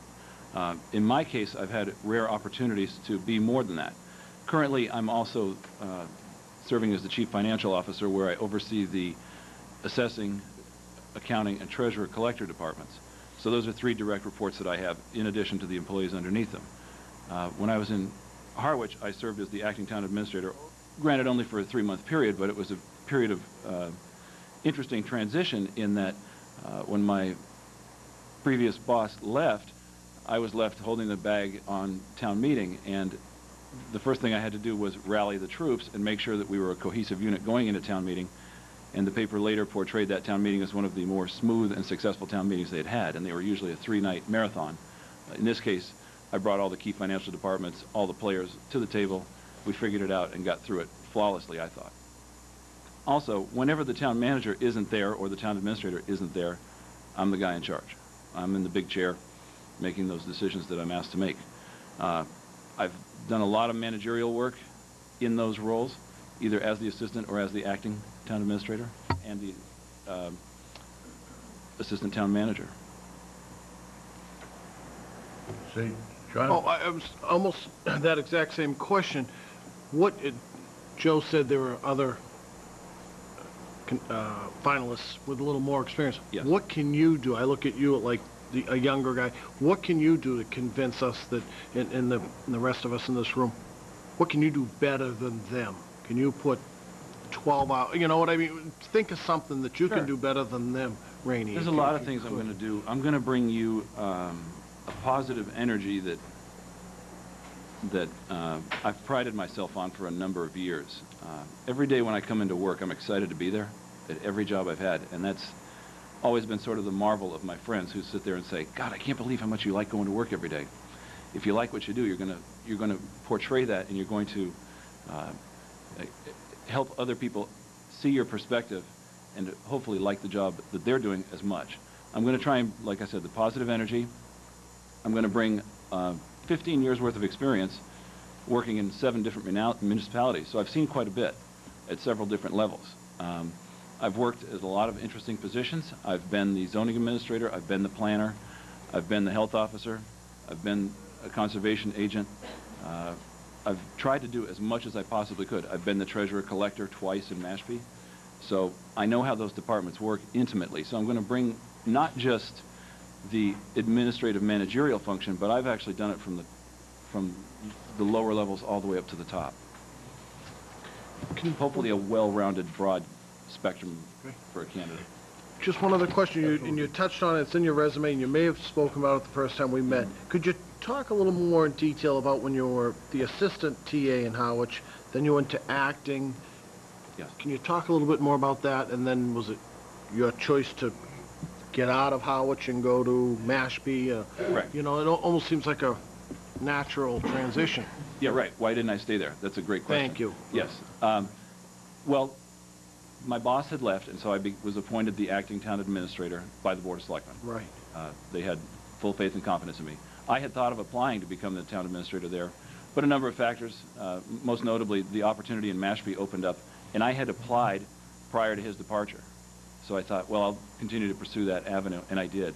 And it was an even better opportunity for me. All right. Thank you. Can I just, how was it a better opportunity? If you can just keep that Oh, I wanted to thought get going. budgeting experience. I wanted more experience dealing with the 3 key financial departments, accounting, assessing, treasurer collection. And it gave me just that. But if you had gotten the town administrator position, that would have had that also, wouldn't it? It would have. But I liked the idea of being the CFO. It was a little closer to home, to be honest with you, also. 50 miles a day got to be old, one way. So I figured, well, I can reduce the commute from 100 miles a day to 60. And that was actually a logical thing to do at that time because gas prices were starting to climb up. Sorry, Don. I didn't- No, I'm just in that same vein, Mr. Reed. I look at this and I realize, you know, you've got a nice resume. I'm certainly not. But the concern I have is after looking at your resume and then saying to ourselves, okay, we're probably right now as a town and as a state in one of the worst financial situations in recent memory. And the problem I'm looking at is that while you've had some experience at various levels, I mean, how is it that you think that, you know, that you're going to better serve the town of Scituate, given that you haven't gone through a financial downside from a managerial standpoint? And I think that's what I'm looking at from my perspective. I'm saying, okay, we're in one of the worst times ever, and how is it that, you know, given your, I realize you'd said that you've got mixed experiences and obviously the youth and the excitement and the, you know, the opportunity, but I'm saying that in and of itself isn't going to shall we say, manages through it. So, I mean, if we can get a little bit more substance as to what concretely do you think, from your experience, that you're going to be able to do to be able to steer this town, shall we say, going forward, given the size of its budget and the deficits and the problems that not just the town of Situate's facing, but obviously the Commonwealth. And I'm not talking about how you're going to deal with Massachusetts. I mean, with the deficiencies that we're getting from the state and the lack of funds from the feds and so on and so forth. I agree with you wholeheartedly. In fact, your five-year financial plan says it best. We are in uncharted waters. This is a rare opportunity for anybody coming into this position because no one's been through it. We are seeing financial things happening now that haven't happened since the Great Depression, and there's no one around to recall how that was actually played out because no one's actively working in this field that was doing it at that time. Management has changed a lot in the last 70 years also. More to your point, when I was in Harwich, we were faced with override situations. They were not pleasant. They failed. We laid off employees. I have been through that. It was not easy, particularly not just the financial aspect of it. Then there's the whole morale component that comes with it. It's a rebuilding process. I know that Scituate's facing I think about a $730,000 shortfall, if I remember correctly, if I read it correctly in the paper. We're facing $330 in Mashpee. We're all looking at that. We're wondering what's the state going to do? What are the budget numbers going to be? How are we going to deal with this? I think that your current town administrator, Mr. Agnew, said it best. We're going to have to see what's going to happen, and we may have to do more cuts. We're facing the same problem in Mashpee. I was just talking with Joyce yesterday, my boss there. We're going to go on a spending freeze July 1. You know, it isn't going to be Christmas in July the way it usually used to be when you get your budget and, oh boy, we get to go run around and spend money. It isn't going to happen. We're closely monitoring our expenditures now. I mean, you gentlemen know that you're coming into the end of trying to close out the year. Where are we hitting our targets? We could be off by, you know, $1 million in some of those cases if we don't get turnbacks. So you're right. It's not just cheerleading. It's making hard decisions, some of which I've had to make at different levels and different positions. Did that answer your question? Well, partially. Just a few other follow-ups. Just kind of moving on. I mean, you kind of touched on it. I mean, how do you deal with employees, with morale, okay, given, again, if you were to be the town administrator for Scituate, I mean, how do you approach this issue, given that there could be cuts, there could be some kind of furloughs, there could be, exactly how do you approach it? How would you manage that situation? The way I've done it in the past is create an issue where it becomes an ownership concept, where if people are on board with an idea early on, they're more apt to take an active role in it. And by so becoming part owner in that concept, then they have more invested in it. For instance, if there were to be a furlough program, we had explored that in Mashpee about 6 months ago. One of the first things I did was figure out if we needed to do a furlough program, one of the ways to do it would be to create a payment plan so that people could actually pay themselves and figure out how they could float through, let's say, the 5 days that they weren't going to be paid. If we could help them out by figuring out a payment plan so that they could actually be paid for those 5 days off just by storing away a little bit of money week after week, putting it aside so that it would make the pain a lot less. When you bring people to the table early on and have them buy into a concept, generally speaking, you're going to find that morale will be there because they have a vested interest in it. Just on another area, have you been involved in any type of capital campaigns? When I mean capital, I mean like, structural, whether it's a town hall or a school or, yes. Could you just expound on that? Certainly. Right now we're in the process of building a $8.5 million library in Mashpee. It'll be the first or second LEED certified library in the state. I've done all the procurement from designer selection to right now I'm actually doing the procurement for the book security system, the radio frequency ID system. I'm pretty well versed in procurement. We also just finished a $2.5 million fire substation in Mashpee as well.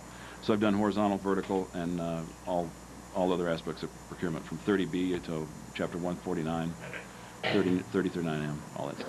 And have you had any experience with any local emergency planning within those Yes. communities? Which ones have you had and what have you done? I'm NIM certified. That's the National Incident Management System.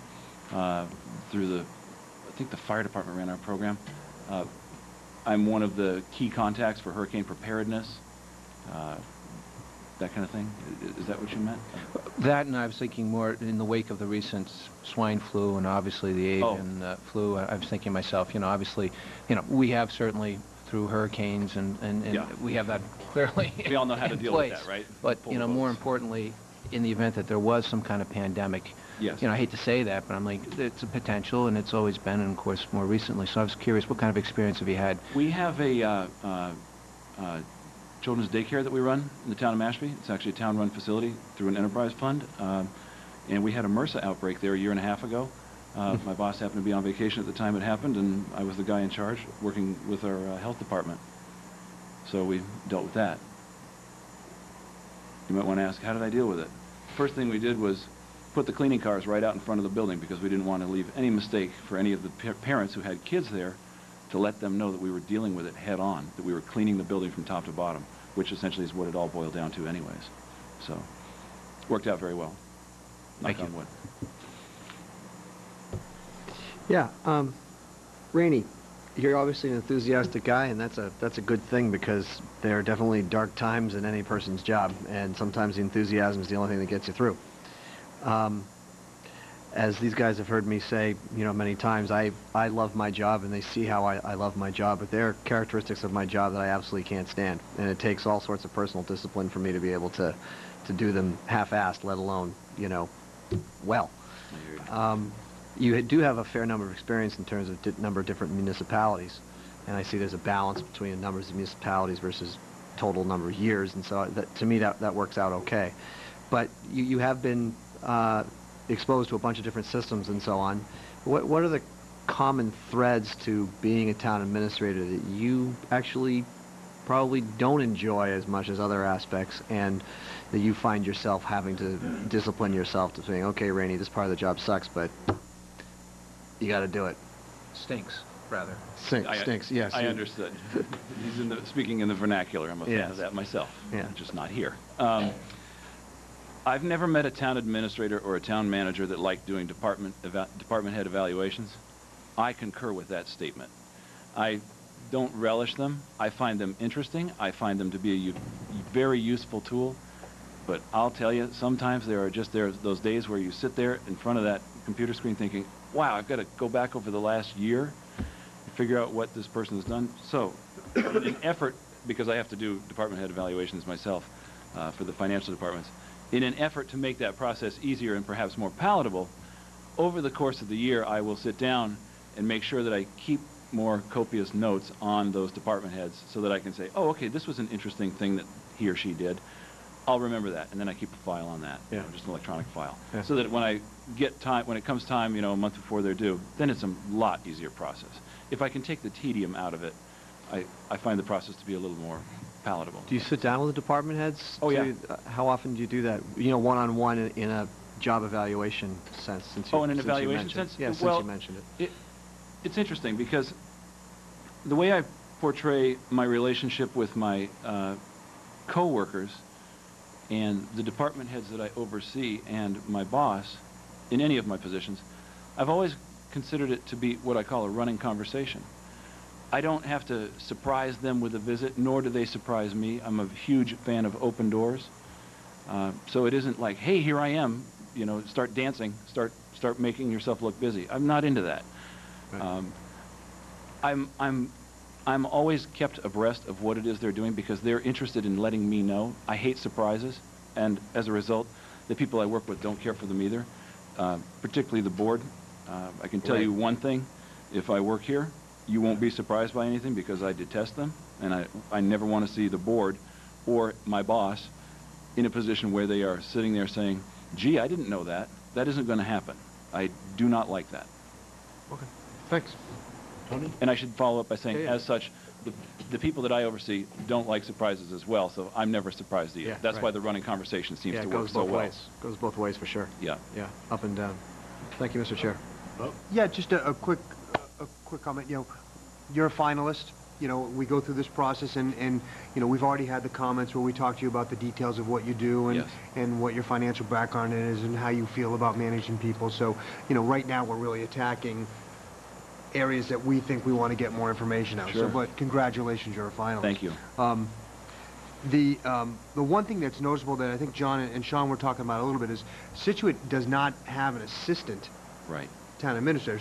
So you, in coming in here, won't even have the strength of yourself or support of yourself coming in here. So that's part of the reason why we're trying to dig into what, you know, your ability, as I think Sean said, you're a younger candidate. We see expectations of you being here for 20 years and, Me and too. really doing, you know, that's the strengths. The question mark, as everybody has one, is, you know, are you ready to make that leap? And that's why we're digging here. One thing that I wanted to ask you about, and I asked it to a prior person, a little bit different. What processes have you implemented now that when you come here, you're going to make sure that we're doing, or you're going to implement them right away?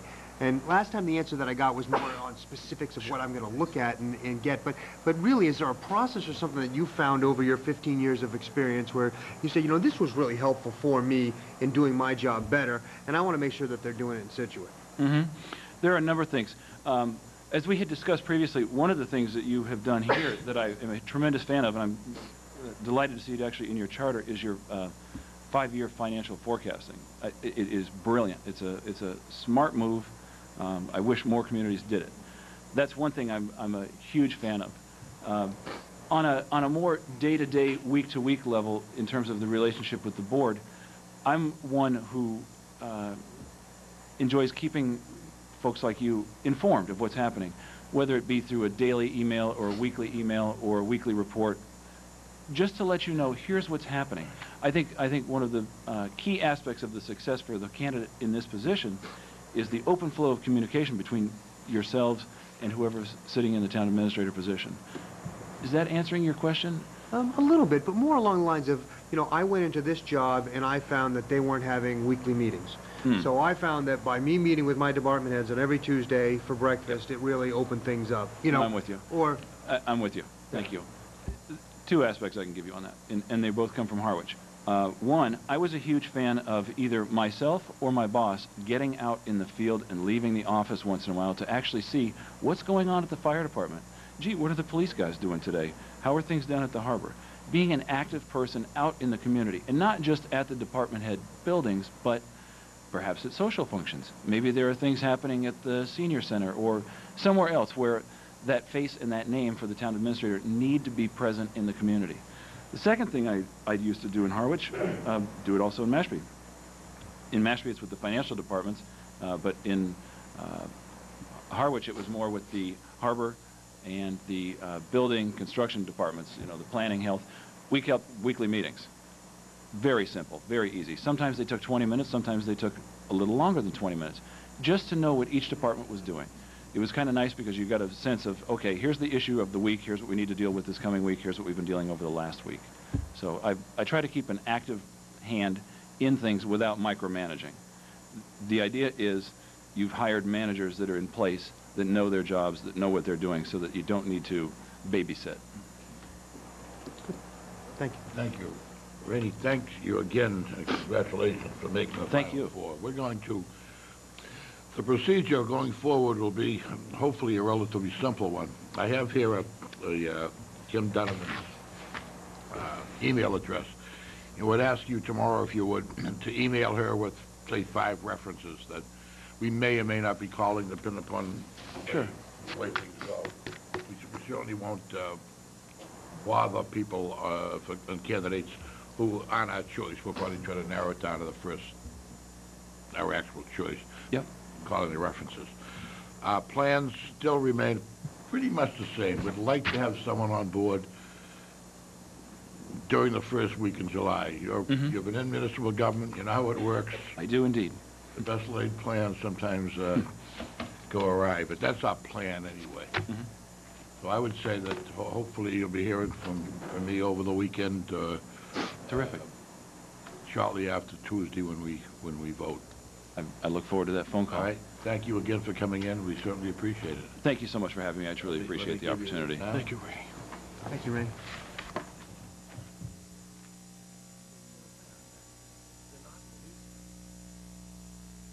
Think about it, maybe not. Mark, nice to see you Hey, again. Mark, how are you? Fine, thank you. Good to see you, Mark. How's it going? Good to see you. See you again. Hey, Mark, how are you? Good. I can get them right away. Maybe it's the block. Live on the radio? Live on television. Cable. And radio. And the radio, right? And the radio. Okay. Thank you very much for coming in tonight, and congratulations, I might add on. We had an outstanding, I think we all of us who went through the resumes and went through the interviews, an outstanding group of candidates, and congratulate you for being here tonight in the, shall we call it, the top 4. And what we're going to ask you to do, we have talked to you, the board has talked to you before, so some of it may seem a little redundant, and I hope it doesn't to you, but in order to bring everybody up to date. What I'd like to do is just ask you briefly, 4 or 5 minutes, tell us what brought you here tonight. Why you decided, after being a town administrator in Stoughton for the length of time you have been, to apply to Scituate and come down here and make application for this position. So if you would. That'll be very easy. Yeah. Reason why I applied to Scituate is because you have a beautiful town. Just look at the waterfront, you look at the homes, you look at the ambiance of the community, the financials. You have a strong community. You have good, solid municipal services. You have a reputation. The previous town administrator has been here for a long number of years. You have stability, relative, compared to politics everywhere, but in Scituate, you certainly seem to have political stability. You have been on the board, Mr. Norton, for over 20 years. And that's very attractive to someone like myself. For the information that, people will be wanting to know, but you can't ask. I'm 51 years old. I've been married 27 years. I have 3 kids. My youngest of 1 is in high school. And I'm not looking to job hop. I'm looking to come to a place in a good community, and I have the experience, and I think I have the skills that would serve Scituate well. Thank you. Very precise, and thank you for that. And what we're doing now is just opening it up to the board in no particular order. Any questions that any board member might have, either a new question or one we might have asked you before. Rick, start us off. Last time around, we talked a lot about finances, and primarily some of the other folks asked you some pretty detailed questions about finances. And I'm not a real financial nitty-gritty guy myself, but I am interested in your view on, given that you are a town manager currently, what your view is long-term about the state of the state, how that trickles down to the state of the towns and the municipalities, some of the challenges you might see facing a town like Scituate. I don't expect you to know, huge details about what's going on right here, right now, but just from a more macroscopic point of view, and also sort of the time frame over which you think that these budgetary challenges are going to be particularly acute. I think Scituate, as well as other towns in the South Shore, are going to experience some rough times for at least 2 to 3 years. This particular year, everyone's experienced cuts. They've experienced decrease in the state aid. I think that's going to continue into 2010, certainly only because their revenues are going to lag behind any uptick in the economy. And I wouldn't see that coming for at least a couple of years. So there's going to be tough times ahead. And tough times are going to mean making choices on services, on delivery, on what types of services you want to fund. Obviously, you want your core services, police, fire, public works. You want a strong education base, and then you'll make decisions as to what I want to call the point of services. What particular type of service is most important to the residents and to the board, and how do you produce that? I mean, at some point in time, with other communities, I know in Stoughton we've experienced the same thing. We've had to cut back. We've had reductions in staff, which does mean some reductions in services, but we try to prioritize those as to what's important to the townspeople and to the board.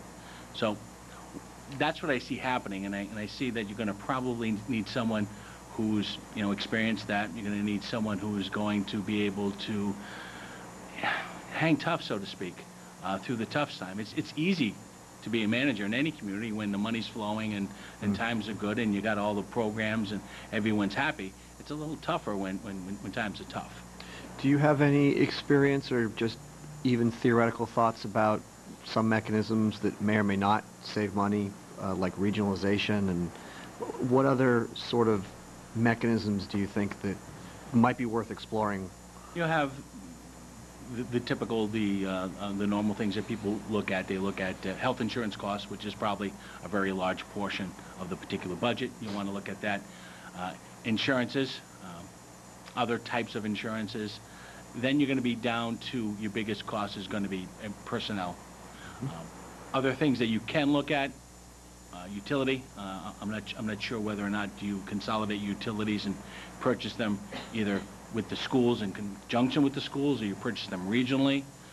There's also regional purchase groups, and where I am in the South Shore, we have a consortium that puts particular products out to bid. There's always the state bid list.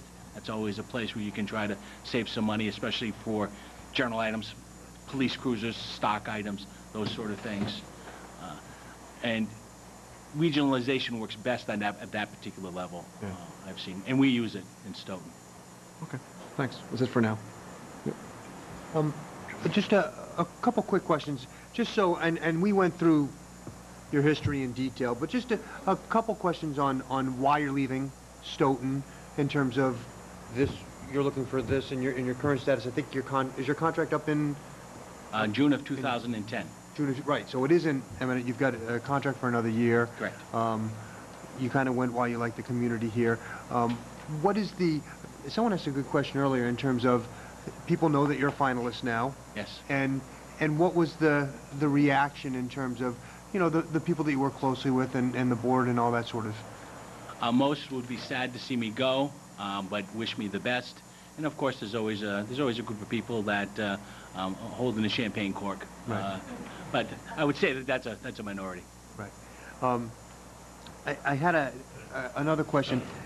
In Stoughton, have you pursued any environmental projects and any green type initiatives in the town? Not real green initiatives that I could think off the top of my head. I mean, most of what we done in Stoughton was purchase land for conservation purposes. We purchased numbers of acres of land to put in trust, and I'm going to say the last piece that we were looking at included a pond, was like 96 acres. So for a town its size, we probably have, I'm going to say, about 250 acres in conservation. That's where they put most of their effort in as far as those types of green initiatives.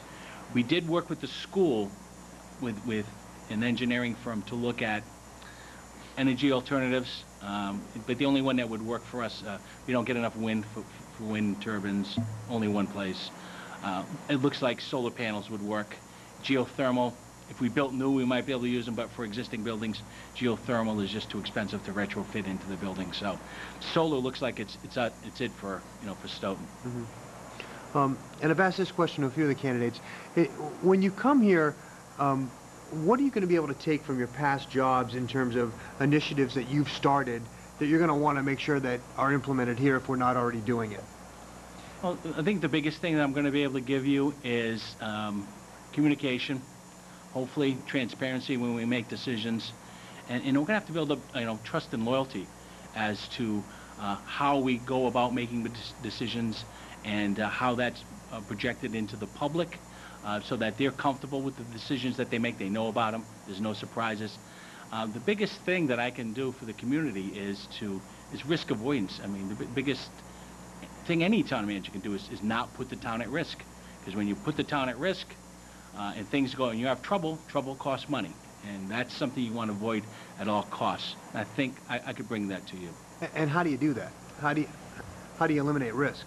You can't eliminate risk. The only thing you can do is minimize it. And how you minimize risk is you have to have the ability to see a potential problem before it grows bigger, and utilize your resources, be they staff, because you have a good professional staff, town council or legal services, to try to get ahead of the curve in order to nail down potential weak points before it comes to the forefront. And I would think mainly the best examples would be if you have labor issues, if you have potential legal claims.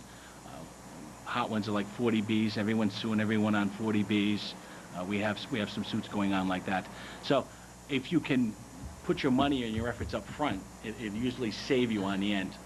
Right, and what, is there like a specific thing, I think you're hitting on it, I think you got on the communication piece, but what do you as the town administrator do with your employees or look at that allows you to do that stuff? Like, is it, I mean, I think you touched on communication. How do you communicate with them? What information are you looking for that you're gonna look for here so that all happens is... The first thing you look for is you look for a professional staff, because obviously I'm only one person. I'm only going to be able to do so much. If you have professional staff and you have professional people, they will carry the ball on most occasions. As far as getting the information from them, various methods, and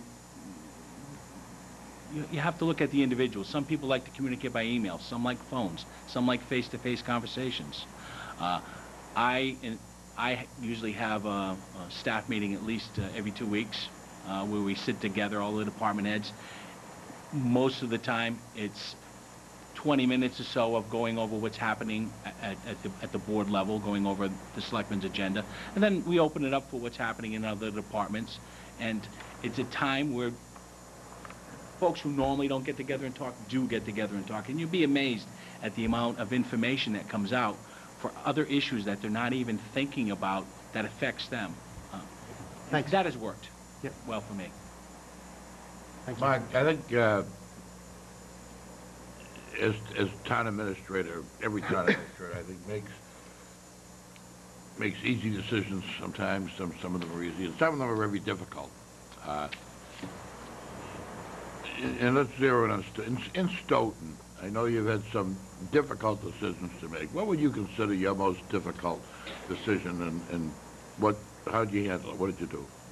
Well, if you knew the outcome, all decisions are easy.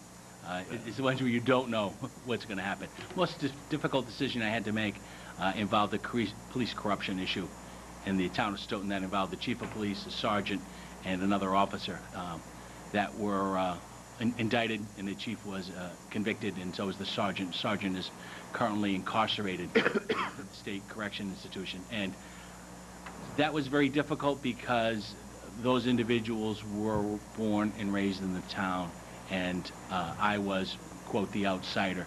And it was difficult to maintain a stance to do the right thing in that particular atmosphere. And I did pay a high price personally to go through that process. It was very traumatic.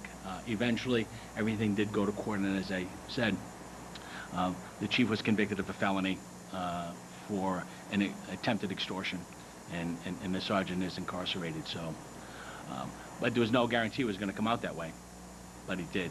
If you look back, and I'm sure that was a tough decision. That was probably one of the toughest decisions I've ever made in my career. Yeah, I can understand that.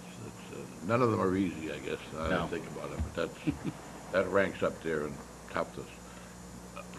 John? In that same vein, it kind of goes to two questions I have, Mark.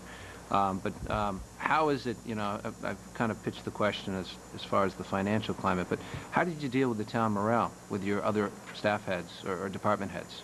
I know it's obviously there was a crisis going on. You're the town administrator for Stoughton. I mean, how is it that you handled managing the remaining departments through this crisis and utilizing that as a analogy to the present situation? I mean, how would you go about addressing that issue given the financial crisis if you're a town administrator? Well, that's a question where you have to force communication. I mean, some folks you actually have to drag, you have to force them, order them into staff meetings, make sure that they're there, make sure that if you can't get through telephone, that then you start having to do emails or memorandums to keep those folks informed as to what's going on. I mean, obviously, the best thing you can do is talk to them and deal with them, face to face as individuals, and mention that it's not necessary for individuals to like each other or be friends with each other in order to do a job. There's a job to be done, and as long as they They know what needs to be done. There's that expectation, and they follow through. To be blunt, it doesn't matter if they hate my guts or not. As long as the job gets done, that's really what matters.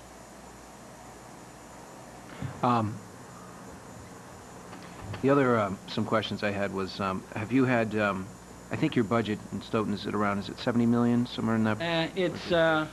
We've got about 68 million general fund and about 14 million enterprise. During the time that you've been in Stoughton, have you had to deal with any operational overrides? No. Stoughton has never had an override. My previous town, in the town of Webster, we did have a debt exclusion for a school. Most of the communities I've been in, it's been fiscally more restrictive. You had to really watch your dollars because the proposition of overrides didn't have a lot of support. So we had to watch our nickels and dimes a lot more. In that same vein, have you had an experience, obviously, I know that you've had commercial growth in Stoughton, which was on your resume, but with respect to like capital buildings and structures for the town, whether it's a town hall or a senior center or a school, what kind of experience have you had in trying to, more recent experience, I guess, is what I'm looking at. I mean, a fair amount. I mean, my first project was when I worked as the assistant city manager in Norwich. It's about, that's about 38,000 population, and I'll put in a plug. It does have a harbor, and it does have a federal turning basin, and they do bring oil barges up it, so I have some experience with some waterfronts. We did a senior center there. In Webster, we did a new fire station for about $500,000, and we did a revamp of the town hall for about $1.2 million, which was mainly electrical infrastructure. It had 1920s wiring that we had to upgrade. We also did a lot of water and sewer projects, a lot of extensions. There's a lake there, and the lake is Chagagagog, Manchagagog, Chibungagungamog, largest natural lake in the state, 1,400 acres, for which we watered and sewered it because it was septic and well over there. And we spent probably about $15 million. And we were one of the first communities to get the SRF loans at the 0%. And we pushed it through, and it's worked out wonderfully for them. Stoughton, I was on the tail end of a public works where they rehabbed a public works facility. Their fire station and police station are fairly new. It's less than 10 years old. The biggest project that I had there was I was on the tail end of the connection with the NWRA, but that was a bid job. It was a contractor job. It wasn't a town job. We just had to, basically watch them and sit on it.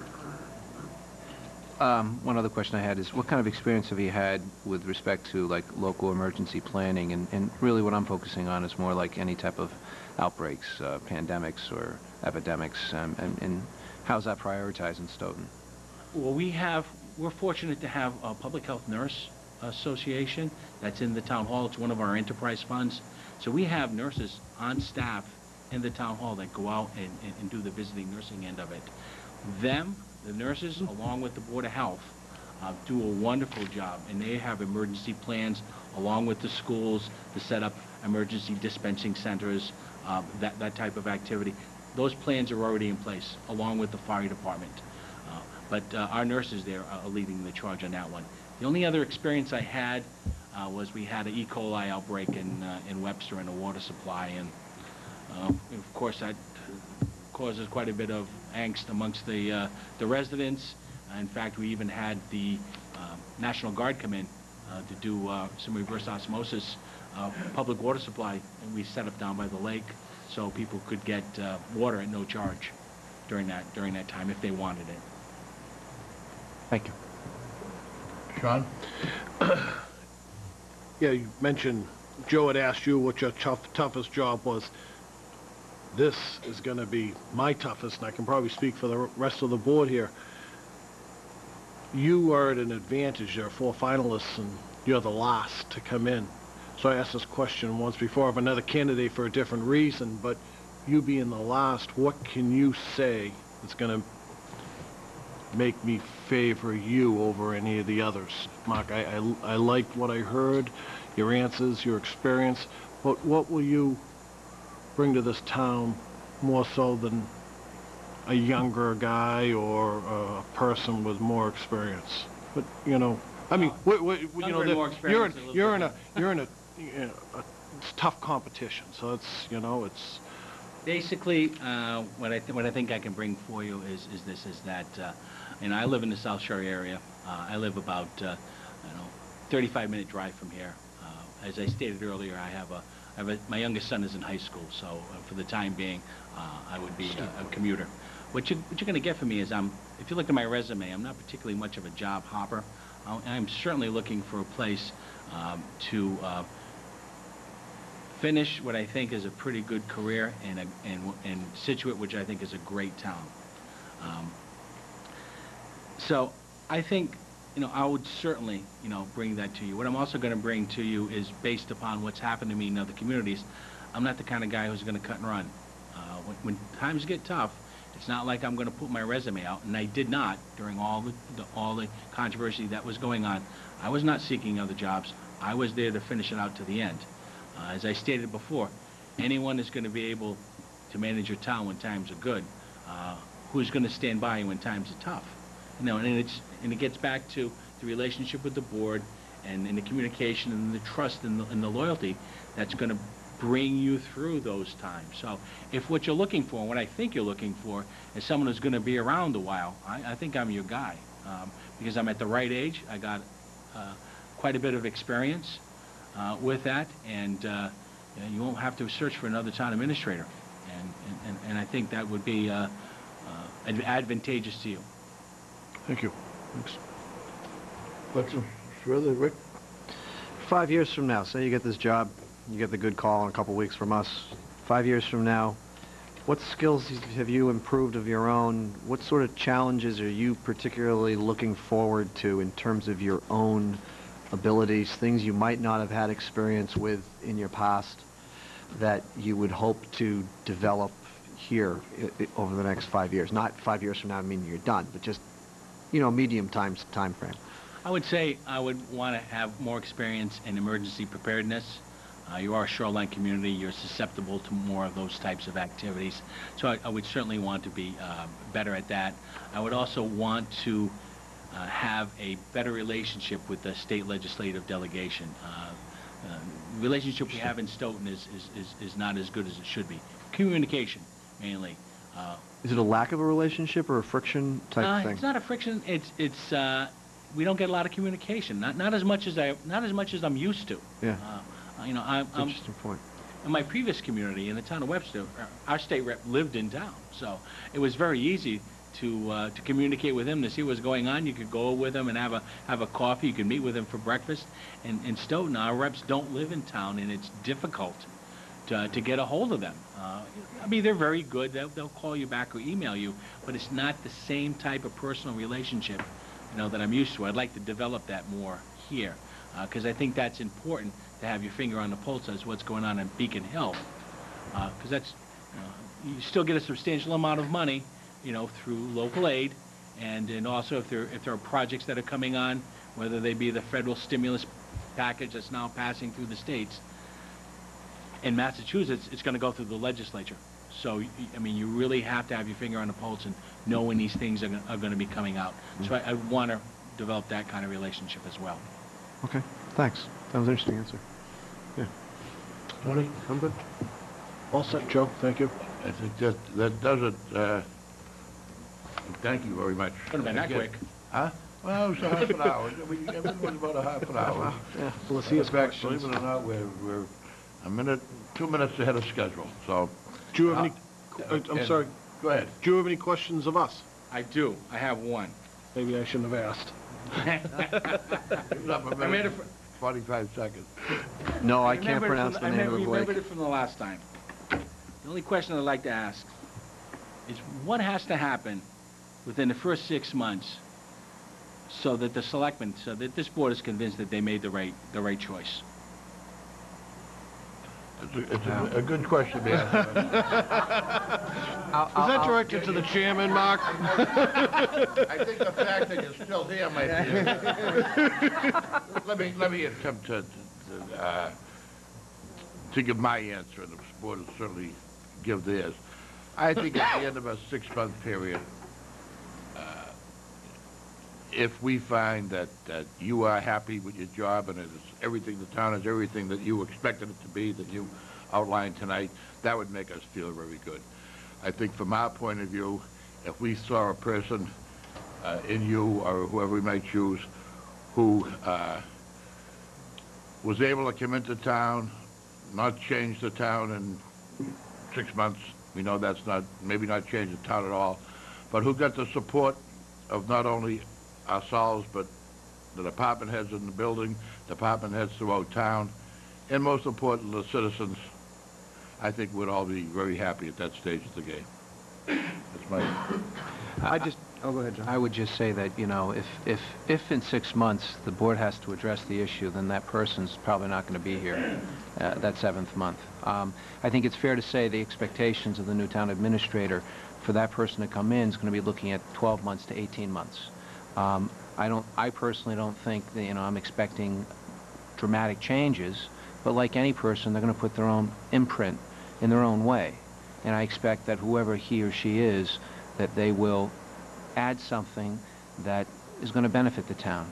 Now, I don't know whether it's going to be from a management style with the department heads, whether it's going to be a community outreach experience with the people of Scituate, but I think it's fair to gauge over a 12 to 18 month period there will be change, and we'll get the vibes. I'm sure the town administrator will get the vibes, and of course, I don't want to be looking in 7 months or 12 months saying, okay, we've got a new person, we've got to look for a new person. So I think, you know, it's a fair question to ask, but I think, you know, the selection process and going through this and going through all the numerous resumes, interviewing first time through executive session, and then bringing, of course, you, Mark, as well as 3 other candidates before us, we did so because we've asked a lot of questions, we've vetted out a lot of things to really kind of hone in on, hopefully, 4 candidates that could take and assume that position and do a good job for the town. And so I'm hoping that we're not going to have 6 months.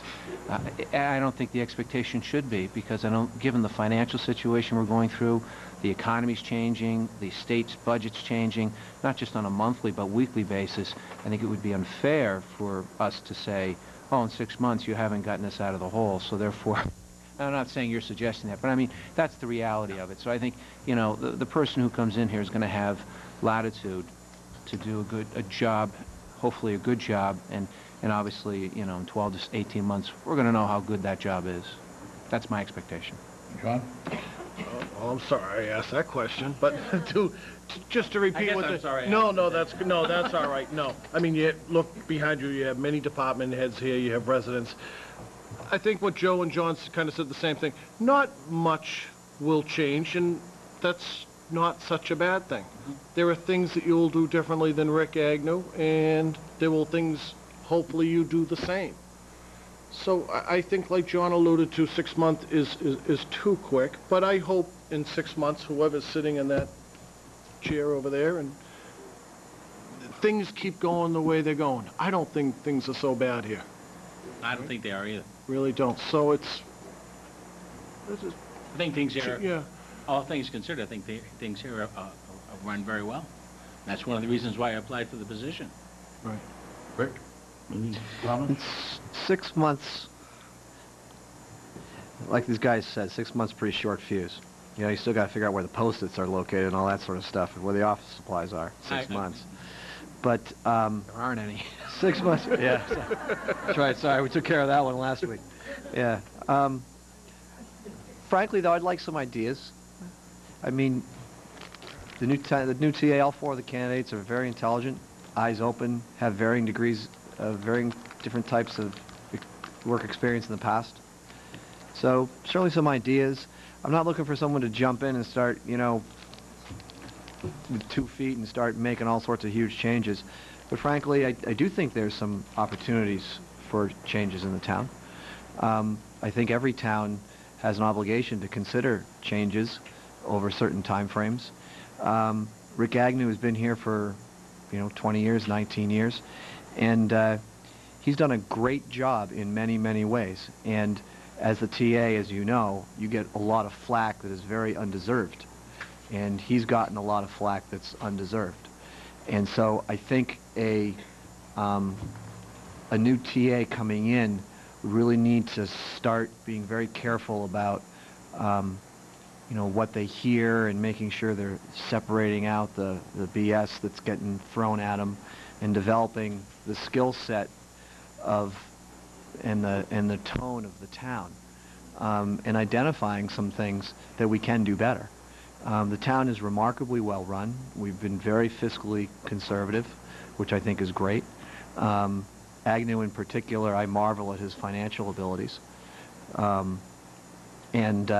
So, if you can have, in 6 months, if you can have a tenth of his financial abilities, then you're doing really well, okay?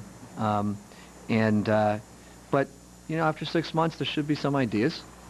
Nothing implemented, but I'm always willing to listen to get broken out of my own comfort zone. There's some things that I know we do really well here, but I'd be interested if other people think we do those same things well or not, or how we can do them better. Tony? I'll be brief. It's, 6 months, you're still going up the learning curve. I would expect you to have avenues of communication with all your department heads and start building those relationships. And I would expect you to have a good base understanding of our financial condition and a good understanding of where we stand with the state. And we just got another email today that said the numbers changed again. So, They come out every week. Right. So, Every day. I would expect you to understand where we sit right now and be part of the planning to where we're going to be 6 months from then. So. Thank you. Thank you. Mark, thank you. Going forward, I think I'm going to give you now when we finish, email, Kim Donovan's email address. I would ask you sometime within the next day or so if you'd be good enough to send her a list of, say, 5 references that we could check. And we will check the finalists, maybe the 2 finalists, or whatever the case might be. But let me give you that. If you can send that to her, we'll take it from there. Okay. I would appreciate that. The process going forward, again, I'm saying it with not a lot of surety. We would hope. My intention would be to make a decision next Tuesday night, the board to vote on their choice for the new town administrator. It may or may not happen. The board may need more time to digest it. I don't know. But that would be my thought, to do that next Tuesday, which is the 9th. Contact the candidate who was chosen shortly thereafter, the next day, hopefully. Either meet with that candidate, draw up a salary schedule, the memorandum of understanding of a contract, so we'd both be on the same page, know what we're getting into on both sides, and hopefully the candidate would accept, and that would be the end of the process, with the hopes of bringing the candidate on board by the first week in July, the end of the first week in July.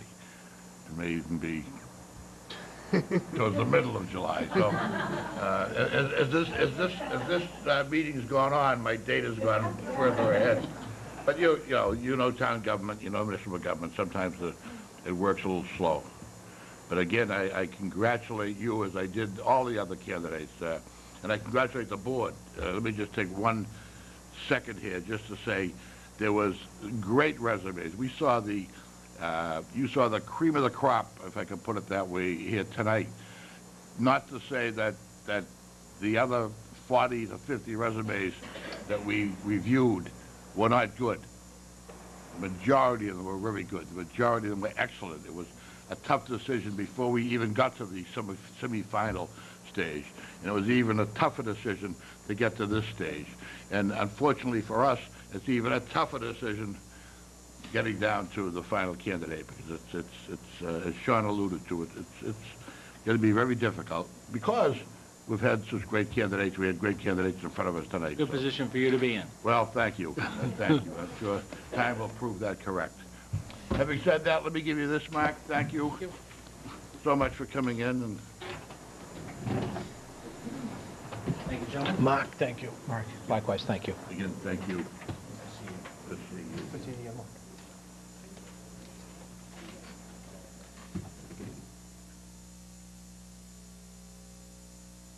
the interviews for town administrator,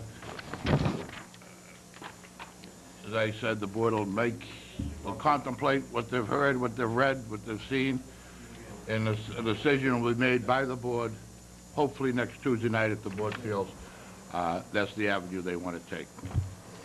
Move to adjourn? Questions before we adjourn? Anyone? I didn't know if there were any from the... No? No? Entertain a motion? Motion to adjourn at 8:25. Second? All in favor? Aye. Aye. Opposed? It's unanimous. Thank you all. Good night, folks. Thanks.